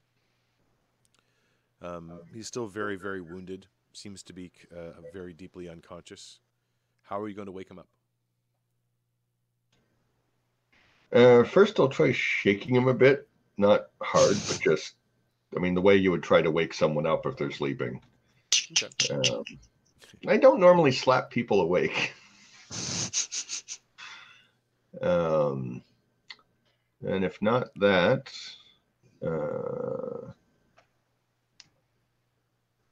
I guess maybe a medicine check or something. See if he can find a way to wake them up without aggravating their wounds. Wow, how was that even possible? You shake the knoll on the shoulder. Charisma? And Interesting. Yeah, and you shake them rather vigorously on the shoulder, and You get the impression, although the eyes didn't shoot open, they opened enough that you realize it's already awake, but trying to pretend to be asleep. But is very, very bad at it. Okay.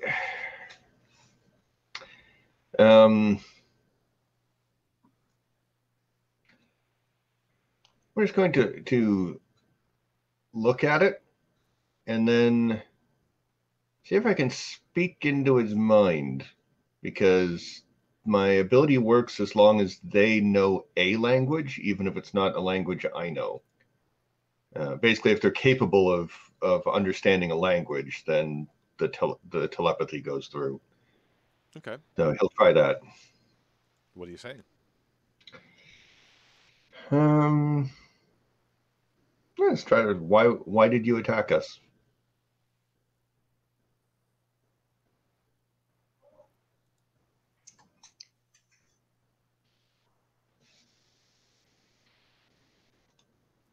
You get the impression that it is speaking to you.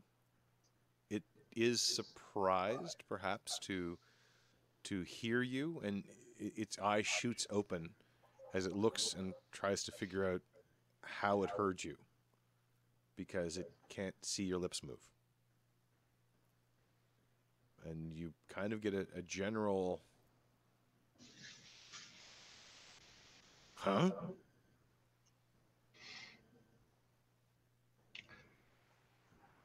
And I'll say it slower in his mind. Why did you attack us?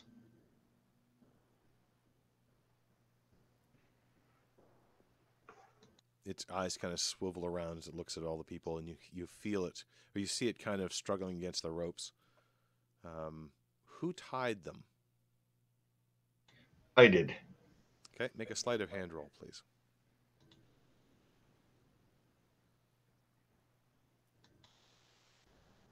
Okay.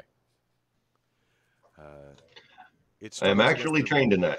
He struggles against the ropes, but and doesn't seem to be able to wriggle out of them. And it kind of starts to whine and keen a little bit. All of you can kind of hear the combination of the sort of, if you imagine the hyena-like laugh, but more as an animal whimpering, kind of combined together with a bit of frustration and anger. I don't think I'm capable of producing that sound, although I do hear a dog barking outside on cue. And the only response you get back to the sort of telepathic message is just this sort of urgent hunger, hunger, hunger, hunger.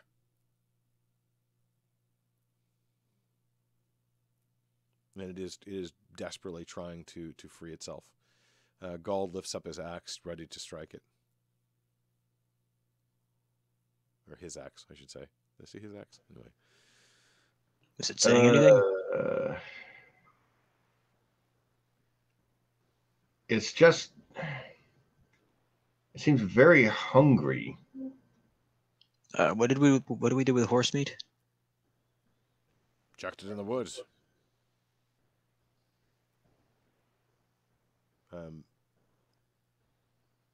Annie and Medrick, you can make an insight check.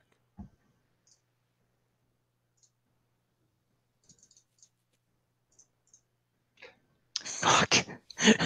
I'll handle it. I'll hand it some of whatever rations we had for the trip. Annie's muted. Well, good news is it's above a 5, but it's A 6? still single digits. Oh dear. Okay. Neither of you catch that reaction then. You toss it some of the trail rations? Yeah, whatever we had packaged to take along on the trip. Okay. Probably A bit of that. You know, dried bread and dried cheese and a little bit of dried meat. Yeah, I'll start with the dried meat. Okay. It lands a bit beside it. It starts sniffing. And I haven't really described the gnolls. I've kind of assumed, but most people have seen them. But basically, a large dog-like head is the way that they have. They have a snout rather than just a mouth, and it does start to sniff at the meat, kind of sensing it nearby, and kind of rolls itself over. Let's see. With some care, rolling itself over to try to snatch at the meat, and manages to kind of reach out with a rough tongue and sweep it into its mouth and chew. Noisily, but kind of desperately.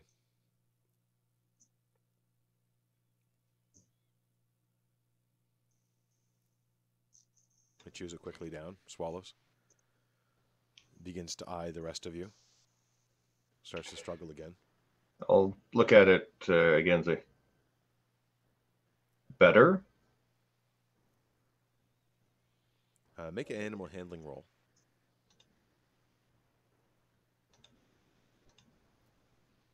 Hey. This time it comes half desperate, half question. Hunger? Hunger?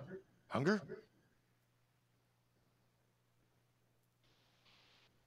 I'm not sure we're going to get much from them. They seem to be perpetually hungry. You were much more optimistic about this than I. Veer walks over to it and kind of sits down on her haunches so that she's more or less eye level with it. It watches her warily. Can you talk to it? What does she have today? Speaking of animal handling rolls, I'll be right back. My cat keeps stabbing me in the foot for food. BRB. Okay. I think Biscree rolled human handling rolls there. Yeah. Biscuit rolled a natural 20. That's where all the good rolls are going to, the cats. She looks at it straight in the eyes, and unlike when the way she's approached all the rest of you, here it seems almost like she's treating this gnoll, this wild creature, like an equal. And it watches her warily and kind of pants a little bit, almost in anticipation. She reaches in towards her neck and pulls out something on chain. It glints a little bit. It looks like it's got a little bit of silver to it. It's difficult to make out clearly. Some of you, if you want to try to see it, it'll be perception and disadvantage. Yeah, I'll try to see it. Okay. I'm right next to her, so sure. Okay.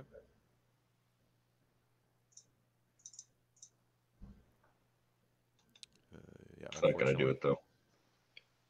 Oh, that 18. No, it's a 9. Okay. Unfortunately, you can't quite make out the shape. She kind of engulfs it in her hand and seems to say something, but without really much voice. It comes out almost as a and you see the creature's eyes go wide for a second and then relax, as does the bodily posture of this creature. And she kind of moves forward now on her squat legs and brushes the fur gently on its muzzle. It reaches out with a tongue and kind of opens up its mouth suddenly, and then the tongue just sort of wipes over the hand.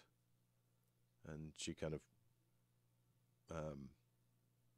holds on to it.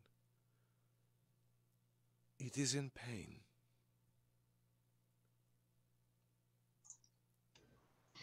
All right. I'll give it a cure wounds at level 1. So you walk over to touch it.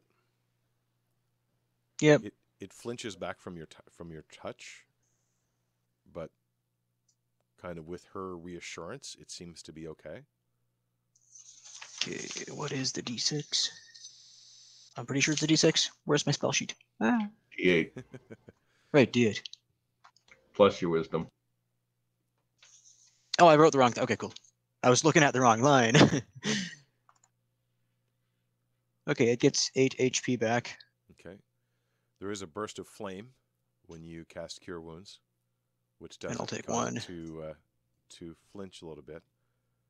Let's see. But it seems reassured by Veer's touch.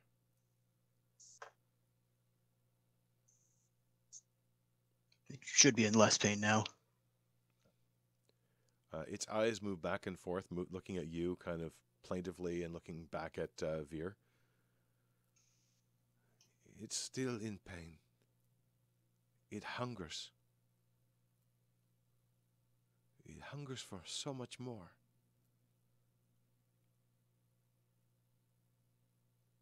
She speaks to it a few more seconds. Again, kind of huffing and whistling and talking to it. It remembers. It remembers being on 4 legs. Now on 2. And there was a promise. An endless meal.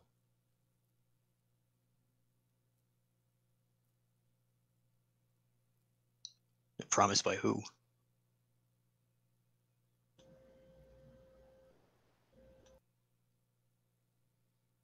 The laughing one is all he can think of.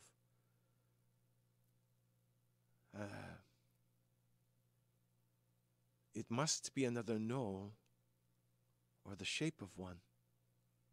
It stands strong. And all of this is kind of translated from yips and wool laughs and growls. While she's doing that, Silas is going to cast tones from the staff. Okay. Let me just double check to make sure I know how much that gives you. I think it's literal interpretations.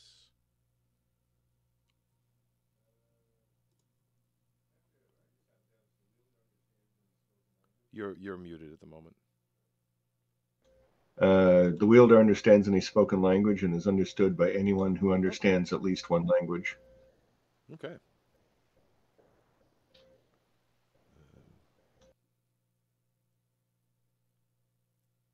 Wow. Okay. That's incredible powerful.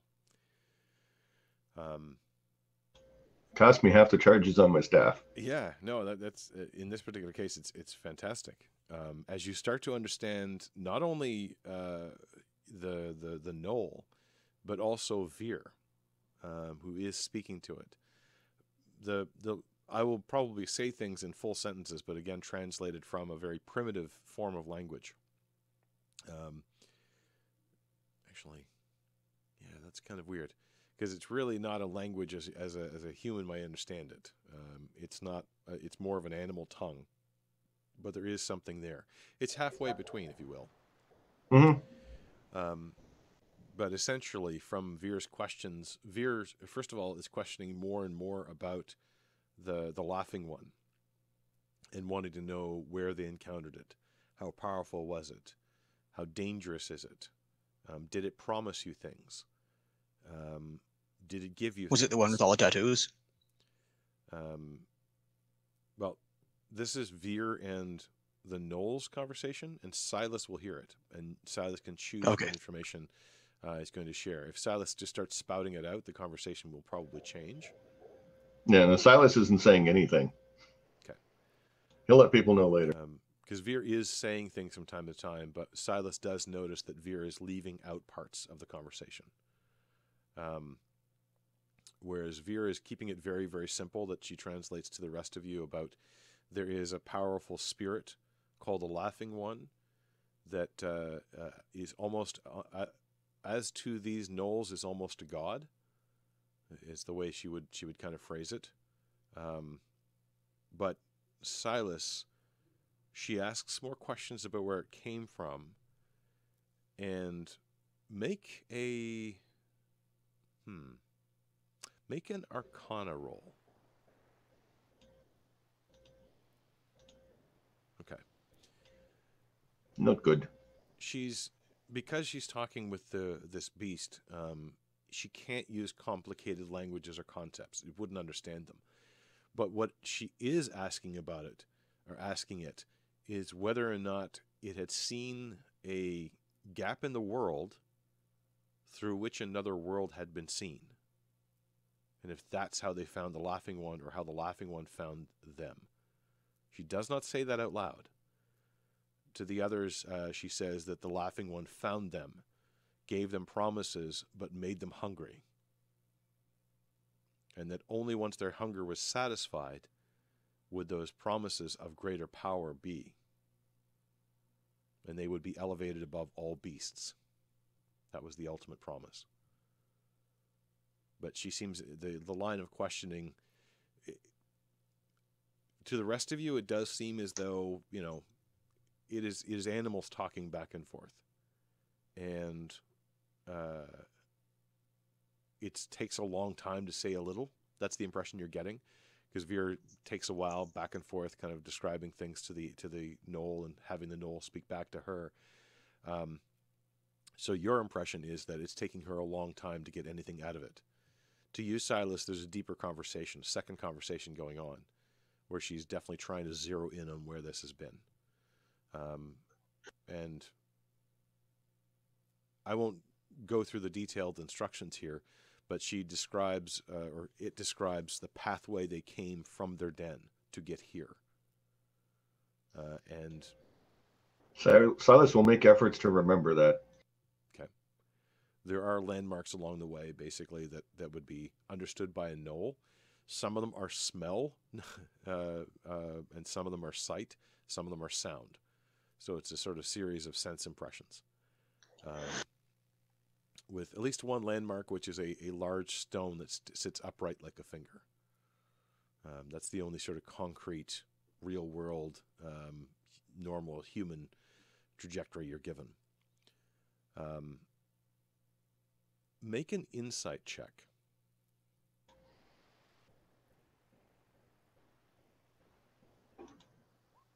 Okay.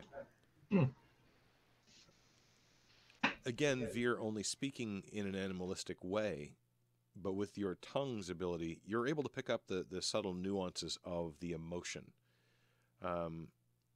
She seems to be desperate to find this location. Less concerned about the actual Laughing One themselves, although out loud, again, that's what she's focusing on. But she's as desperate to find the location of the tear, or of the gap in the world.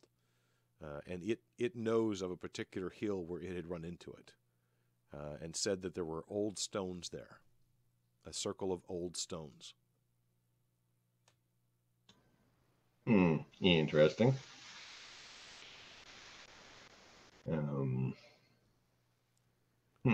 After a while, Gold kind of leans down and puts his hand on her shoulder. She's been so intent on this, and her whole body posture is kind of moved. She's now kind of sitting on her knees rather than crouching down. She's almost got a position similar to a wolf or a hyena herself. She's no longer touching its head with her hands, but instead is sort of rubbing her head up against its in an almost loving gesture, and seems to be getting more and more familiar with this creature.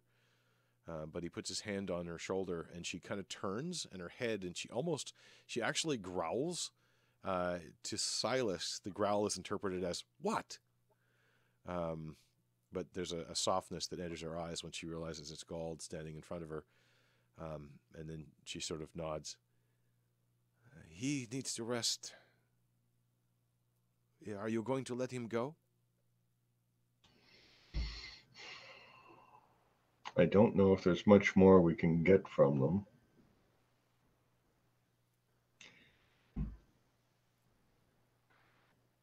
We'll have to... Nax, you seem to be silenced. There Sorry, we go. my microphone is not down.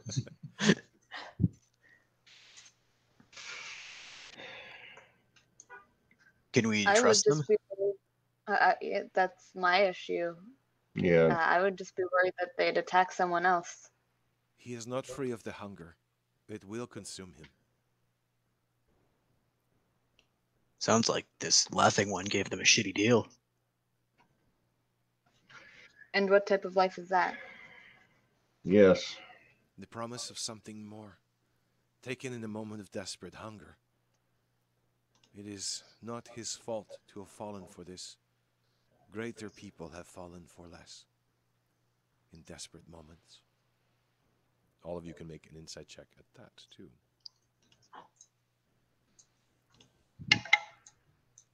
Another 9. 20. All right, is this one gonna be the one? 15. That's pretty good. That's pretty good. Well, 10. But Why is Annie distracted at this moment? She's worried about someone else getting hurt because we let this creature out.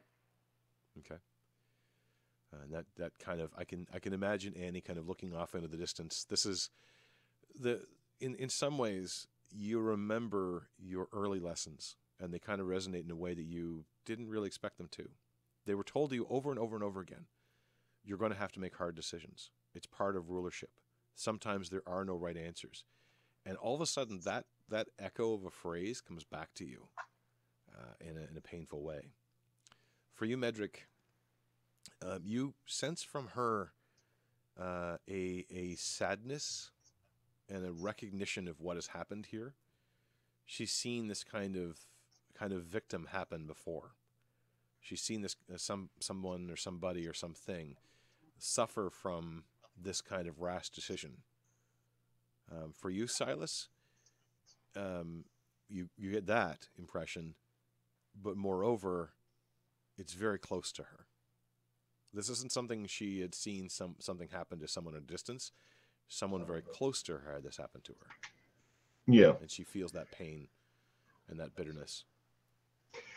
Does Silas feel that this is something akin to the Warlock bond like he has? An entity from another world promising power and such? Or does it seem different than that? I think that certainly a part of Silas would look upon this with an eerie familiarity. That there's a parallel between the mother's promise to keep the family safe, but also making some demands and needing more, always needing more. That does feel eerily familiar. But the mother's promises have more been kept than what you feel this creature has been given. And it may be because of the creature's pitiful status in life, its lack of true intelligence, whatever it happens to be, it was taken advantage of perhaps more than your people were. But that does give you pause to wonder, is it possible your people could be taken advantage of?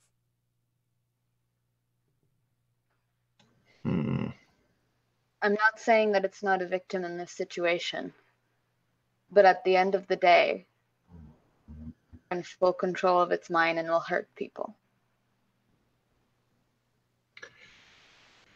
Probably more people than the one life.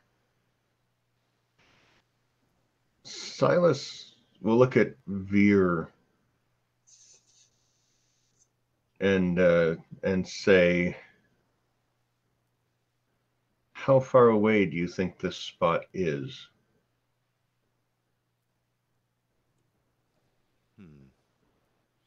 It's probably revealing a little bit of information of what he had heard, if she wasn't really talking about the spot before. She was not. Again, the kind of double speech that you were able to pick up on definitely place this. Okay. It's the druid's version of Thieves' Cant.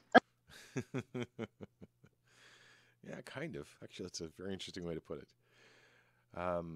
She looks at you, and there is a widening of the eyes as she realized what that you must have heard her.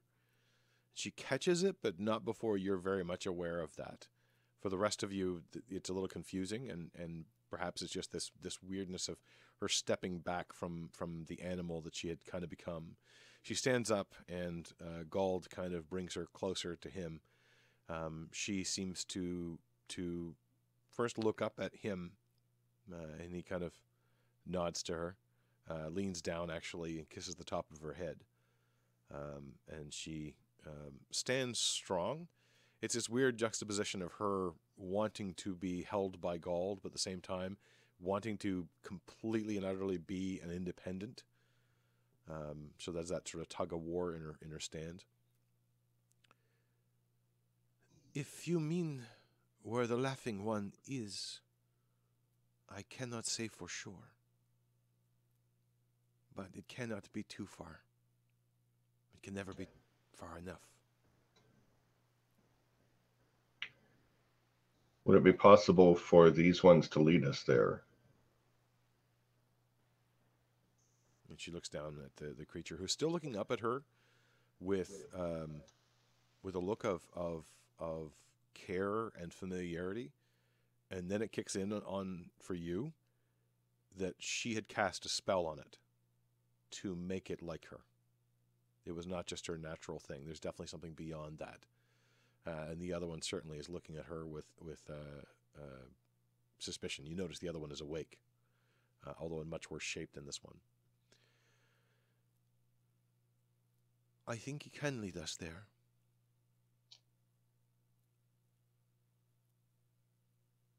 Are you willing to go?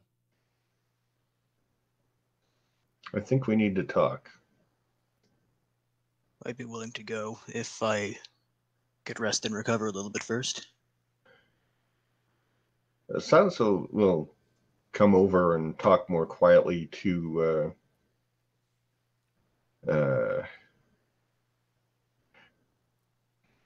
actually, he's going to try something a little different. He's going to have a conversation with them about how maybe this will help, but he's not really going to say much direct. But in their minds, he's going to be saying, this won't take us to the diamond, but it sounds like something is going on out here that perhaps we should stop. So, in whose minds are you saying this? I want to make sure I understand. Well, in Annie and Medrick's minds, he'll be talking, but he'll be attempting to hold a simple, basic conversation normally. So it looks like they're talking about just an ordinary thing, and no one knows that he can speak into people's minds. Kind of like, in a way, what Veer was doing then? Double conversation? Kind of. Probably a little more complicated because he's trying to talk in two different conversations at the same time. Okay. But kind of like the audible conversation was kind of, hey, maybe we should do, blah, blah, blah, blah, blah, watermelon, watermelon, watermelon. But basically just secretly talking because nobody knows that we're on a mission out here to find the diamond and whatnot. But he'll look at Annie and say, I mean, I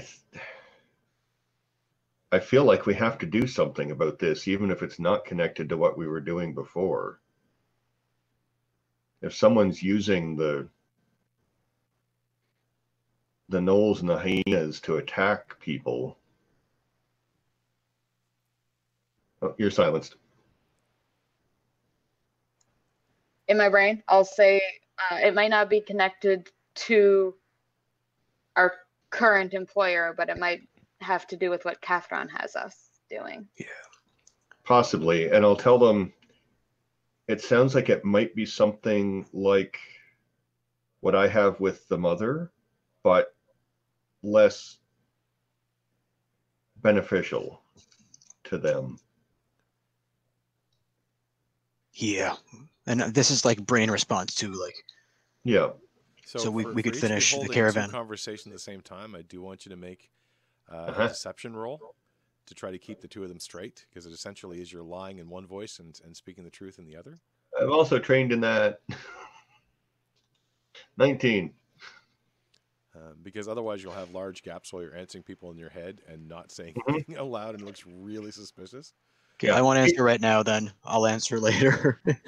Well, you can answer in the head, and basically he can just talk in place of when you guys are talking. So he's just kind of talking along and It's just whatnot. But because it is really two conversations happening at the same time. The deception roll is basically to be able to do it.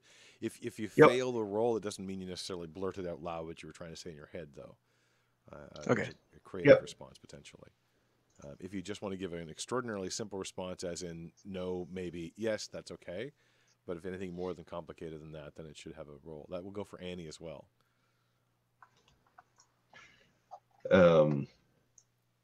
Hey, that's not bad.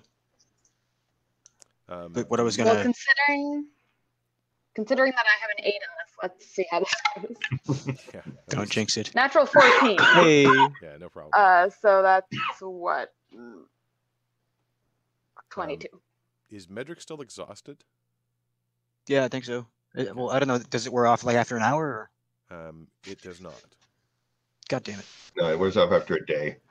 Of So actually, yeah, course. both There we of you go. would have 9. had, Yeah, basically it's the coughing. So you're in the middle of trying to respond, and you accidentally try to speak out loud and in your mind at the same time, and you end up coughing and kind of losing the train, which everybody's kind of looking at you. And then the response comes back is extraordinarily simple. You aren't able to kind of have that complicated conversation. Annie, however, amazingly enough, is quite good at being duplicitous and has no problem with this I say one thing and mean another kind of conversation. It's almost like I'm proficient in it. Almost. You do hear the clop, clop, clop, clop, clop of horse hooves coming from the northern route. It looks as though Melora has caught up with that horse. And you do not see Graveler, and then you realize it's been longer than an hour. Yeah. So Graveler is long gone. But she Back in seems the to be orb. riding bareback, bringing back this horse. he's going, oh my God, I don't know what happened. Your friend disappeared. And I think it was... did Petrock went with Harry too, so he's actually riding on the horse as well. He's a lot less comfortable riding on the horse, and you kind of note as they come closer that Melora is looking a little uncomfortable because Petrock is grabbing onto her for dear life. But they come riding back, and she stops kind of at the edge of the bridge. You've found some friends. Yeah, some friends found us. Yes, they put out the fire, thankfully. Mhm.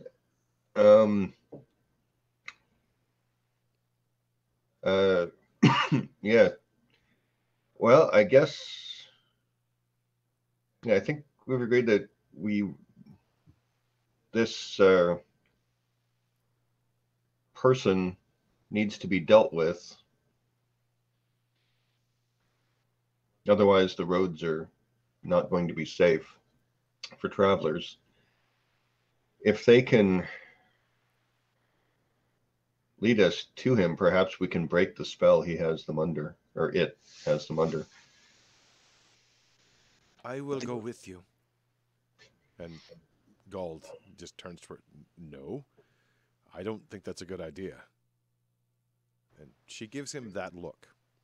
The look of, I'm going. You probably shouldn't have said anything. We're going to talk about this later. I mean, keep safe. I don't know what I'd do without you. Not enough. That's what you would do. And he kind of laughs. We'll keep her safe. She will be an asset if combat situations arise. You'd better keep her safe. If she doesn't come back or she's harmed, I'm going to kill all of you. And then kind of leaves that to hang for a second and then breaks into a smile. It won't come to that, I'm hoping. No. Because if something happens to her, then chances are we're all dead anyway. So yeah, well, we won't let that happen. And hey, and Medric is trying to make a joke. If another forest fire starts up, then she can put it out. You get daggers from Veer, who's looking at you as if just give me an excuse. Just give me an excuse. Did I miss something? Says Melora, and immediately, practically falling off the horse, Petrock kind of lands He tries to make it look, well, actually, let's have him have a roll. I don't think I have him right offhand, but I do remember his stats. Oh, lands on his butt. He tries to make it look graceful, but unfortunately, there's no stirrup on this, and he kind of looked like there was supposed to be a stirrup, and he goes tumbling into the ground. He kind of rolls and stands up. I'm all right. I'm all right. I'm all right. Dale walks over and kind of greets the horse, weirdly enough. It seems to respond. It looks like he just fed it something, like a sugar cube. Where he got a sugar cube, you're not really sure, but that seems to Did he be... feed it wine? No. He's not going to have horse lips on his wine skin. That does not seem like a good idea. But the horse seems to like him instantly, which, horses, how can you trust them? Melora is also looking at him with a little bit of a suspicion, but climbing down. Who the hell are all you people? And introductions are given. Let's just go with that. So I'll just mention that they live in a Rabbit Hollow. They were finding stuff further camp, and they happened around a fire.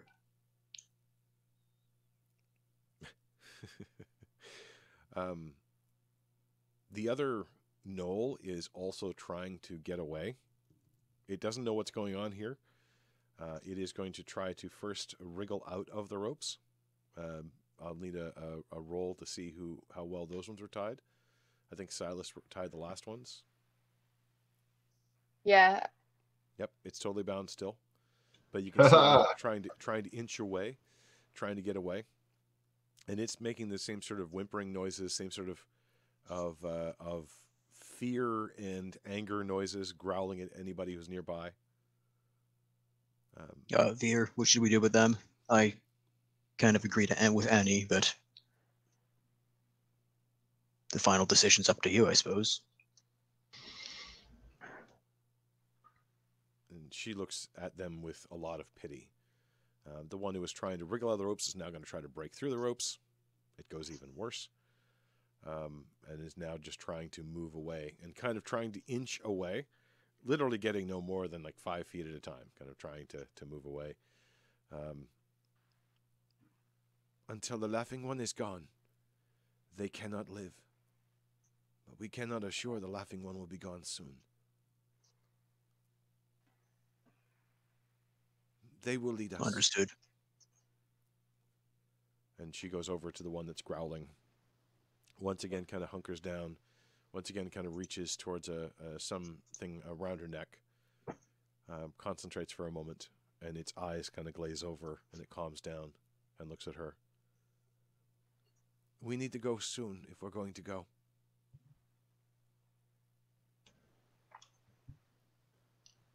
Just question to the DM, how dark is it out right now? It's about midday, a little after midday. Shit. Okay, so we don't have time for a long rest at all, do we? Oh no. Fuck. Maybe a short rest? Have we had the equivalent of a short rest while we've been talking? You've been talking and relaxing, so no one's been doing any heavy work since you tossed the bodies in the woods. That sounds really bad out of context. So yeah, you can have the equivalent of a short rest. Some abilities reset during that. Yeah, and some regaining of hit points. Yep, you can spend some hit dice.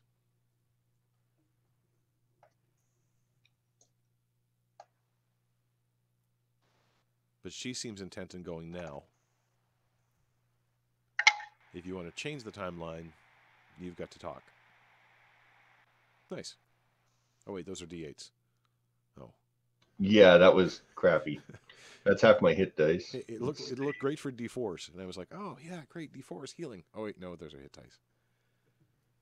Okay, but I got back up to. Wait, no, I didn't. Let's see, 27. Yeah, you do add your Constitution bonus if you have one. I don't have one.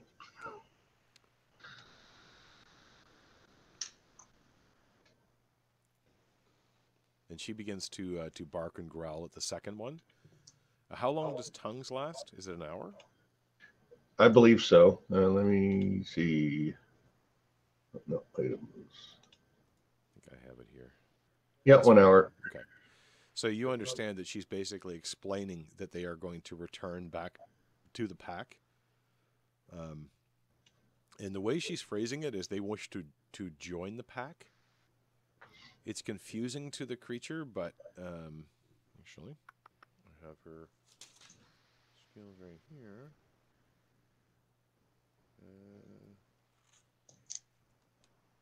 There we go. Oh, okay. Okay, I'm back to full, but I have no hit dice left. It Same seems here. confusing to the creature, but it seems to understand, and she promises it food.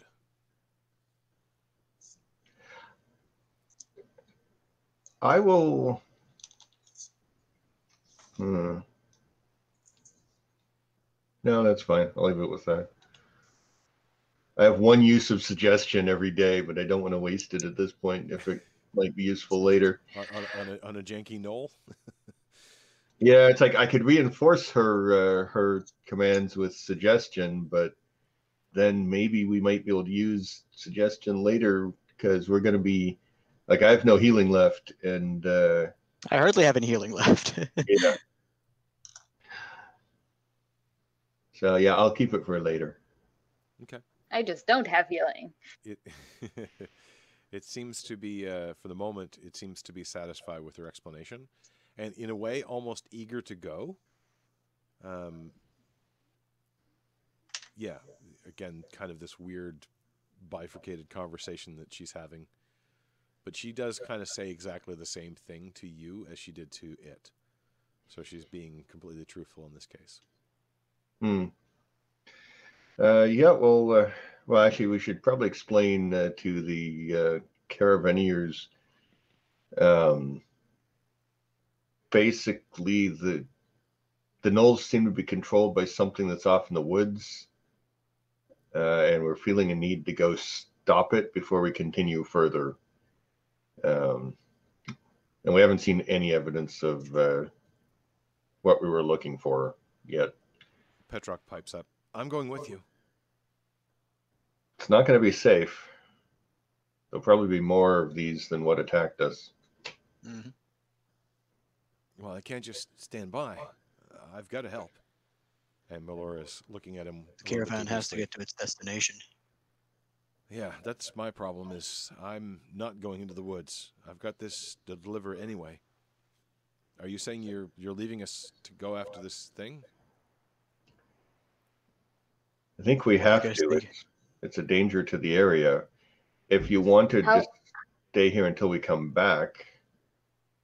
So that's what I was going to suggest. How far does he think that the place is? We could always park the caravan at Rabbit Hollow. The directions the gnolls don't use all the same senses that we do. And they didn't seem to be talking about hours or days. So, how are you having this conversation? Like, to whom are you including? It's just having this out in the open at this point. Yeah. Okay. Yeah. This part. Veer is looking at you with some astonishment, and is a mix of emotions there.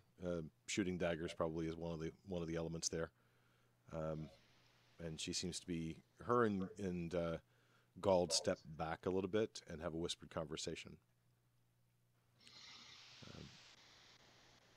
Dale steps forward. Well, if you need someone to ride with you all the way to wherever you're going, I got nothing to do today. And Melora looks at him with some suspicion. But if these weren't sent by... I'd rather ride than walk, that's for damn sure, says Jordy. Could we park the wagon? Yeah, because depending on how long it'll take, if you guys want to camp here overnight, if we're not back by tomorrow, then continue. I mean, there's all kinds of dangerous things that come out at night anyway. It's not exactly the safest place to stay just on the road here. And Melora looks still dubious at him, but look, it's safer if we get our package delivered. That way we can stay in town there and come back tomorrow like we were planning to do anyway. I don't really feel like I want to be camping out here. Perhaps we can meet you at Rabbit Hollow then. Wherever that is. It's not that far from here, apparently, but on the way Could we back. leave the wagon at Rabbit Hollow overnight? Well, no, I think they should go deliver the package, and then on their way back, just stop at Rabbit Hollow for a day and see if we can meet up with them. Yeah, the original I'm plan just was worried. to take the wagon all the way out to Lake Ollum, which is a day-long trip. So you go there, drop the stuff off. You're not expected to come back that day because it would be too late in the evening. Lake Ollum is a little farther to the east and is on a secondary road, which spurs not far from here. Whereas the camp is on the western side of the King's Road. So these aren't that close together. Just to keep that. I'm worried the caravan will get attacked if we go our separate ways. They could be attacked even if they stay here. If we all go to Rabbit Hollow together, then we leave for wherever the spot is. It would be We safer. don't know the directions to the spot from there. Isn't they're going to lead us with the gnolls? We shouldn't take the gnolls into Rabbit Hollow. Well, no. But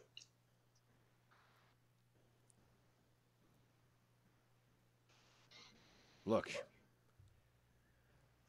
Dale and I can help Miss Melora here get everything to where the hell are you going? Lake Ollum? Who the hell goes to Lake Ollum? Anyway, we can get you there. We can travel back the northern road. It cuts, rather than coming all the way back to the King's Road, it cuts towards Demthurum and then comes back that way.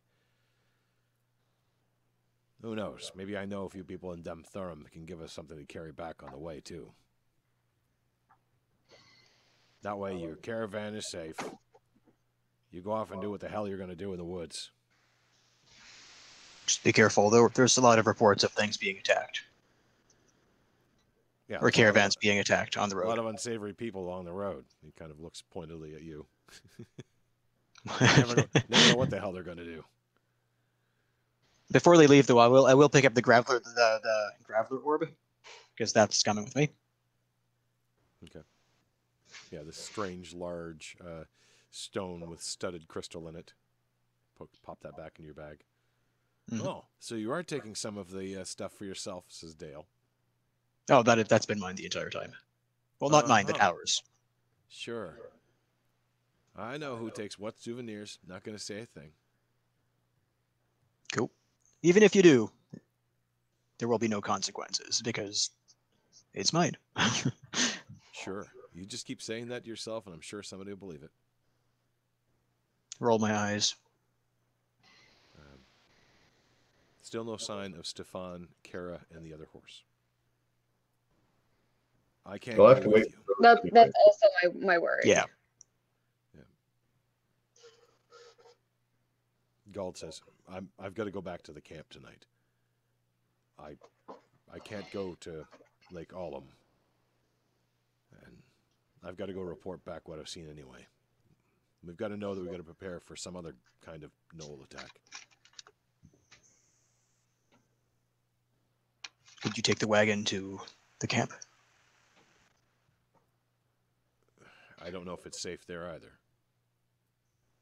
They're going to have to wait for the other horse to show up anyways.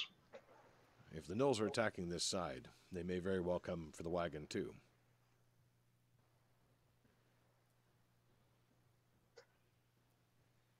Yeah, you can't move the wagon without the second horse.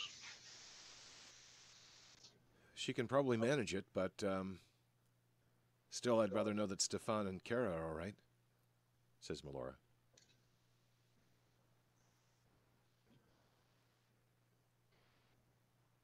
So That's part of why I was suggesting you guys stay here the night. That way, because you're not going. If you wait much longer, you're not going to be able to get to where we're going. me, the player, forgets. And then Lake something. Like Ollum. yeah, the lake. But at the same time, I don't feel comfortable leaving without knowing that the other two are okay. And as you kind of find yourself in this conundrum, it's actually Gald who would notice first. There's advantages of being very tall. Is that them? And he points down towards the other road. And indeed, you see the other horse trotting along this way, trotting kind of carefully. And you only see one person on the back of the horse. You recognize Kara, kind of from the shape of her. And as they get closer, you realize that there is another person on the horse. It looks like Stefan has been kind of laid across the front. And they're going a bit slow so he doesn't slide off. Because, again, no saddles. That's not good. Kara rides a bit closer. He's not so good off. Can any of you help him? What happened? Silas will try and help him off, but Silas is not strong. He's unconscious. And you can see that he's got a fair amount of blood on him, and there's a fair amount of blood on the horse as well. You remember that he was attacked by a couple of the gnolls. But as you move closer, you also notice that he's got a massive bruise on his forehead. Stefan got a bit angry with the horse, and it was very scared. I see. Eesh. And you can see a massive bruise. At the very least, you're going to have a bit of a headache. Yeah. Can I do a medicine check? I'll help. Wait, can somebody help me get him off the horse? I'll ask that other tall dude to help me. Because I'm still feeling exhausted. Gald can definitely help you. In fact, he lifts him almost without any effort. Okay. Kind of sets him down gently on the ground. Wow. And he pats the side of the horse. Good shot. And you can see like a clear hoof print right on his forehead. Yeah. He's lucky to be alive. Yeah. It's not his fault, says Kara. A lot of that really frightened him. Stefan, I mean, not the horse. I mean, the horse is not all that good off either. And Veer has, at this point, walked over to the horse. Veer and Dale both on either side of the horse. And the horse is getting very, very calm. And you see again that Dale feeds something to the horse. So, are you taking a look at him? Medicine check? Yep. Medicine check. Wait. It's like disadvantage for everything, but they're shit rolls anyway. 11 is enough to know that he will have a concussion.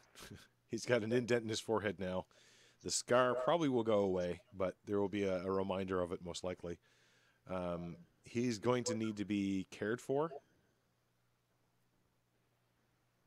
He can probably ride in the back of the wagon.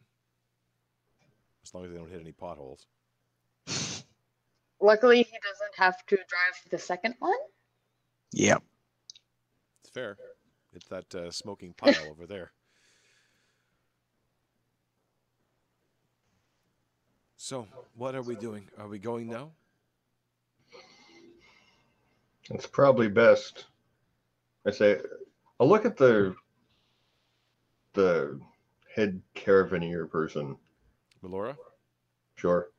And look, do what you folks have to do. We'll be back as soon as we can, but I think we need to stop whatever's going on here. There's something weird with those gnolls, and if it's happening to more than just these ones, then the roads are just going to get more dangerous. The woods are not safe. You see a sort of unhappy response from Veer and Gald at that. you get the impression that that hurts in a way that was unintended. Almost as though they'd seen them be safe, or they felt they were safe, but they realized It was more of a throwback to the first campaign. Yeah, I know. The woods are never safe. I'm just worried because, like, this is. So I could give Stefan a heal, but then I have no level 1 heals left, and I want to use a. So I got like 1 level 1 slot and 2 level 2 slots left, and I want to cast like Lesser Restoration on myself at some point because rolling everything at disadvantage is just not fun. But yeah, I don't know. Like, should I heal him and? Well, getting rid of exhaustion is a greater restoration. I thought it was lesser. It got rid of 1 level. Nope.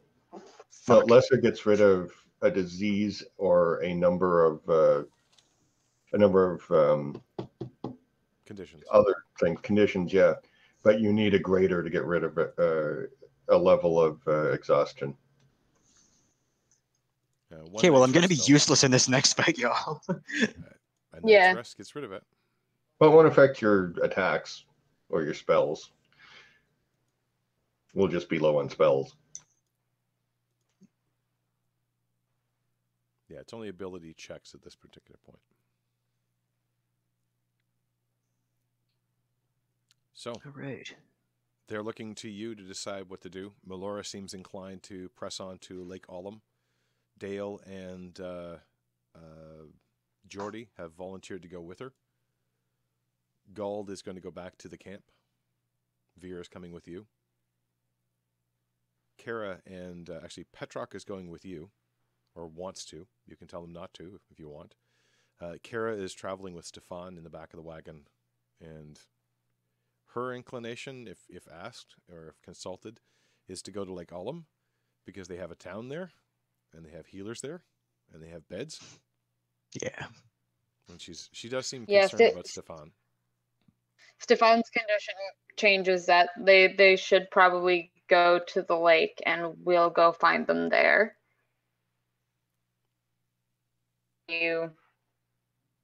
What we were doing. Yeah. And hopefully our employer will not be dissatisfied with us if we're not showing up with the caravan at the lake. Yeah. And hopefully the caravan won't get attacked on the way to the lake.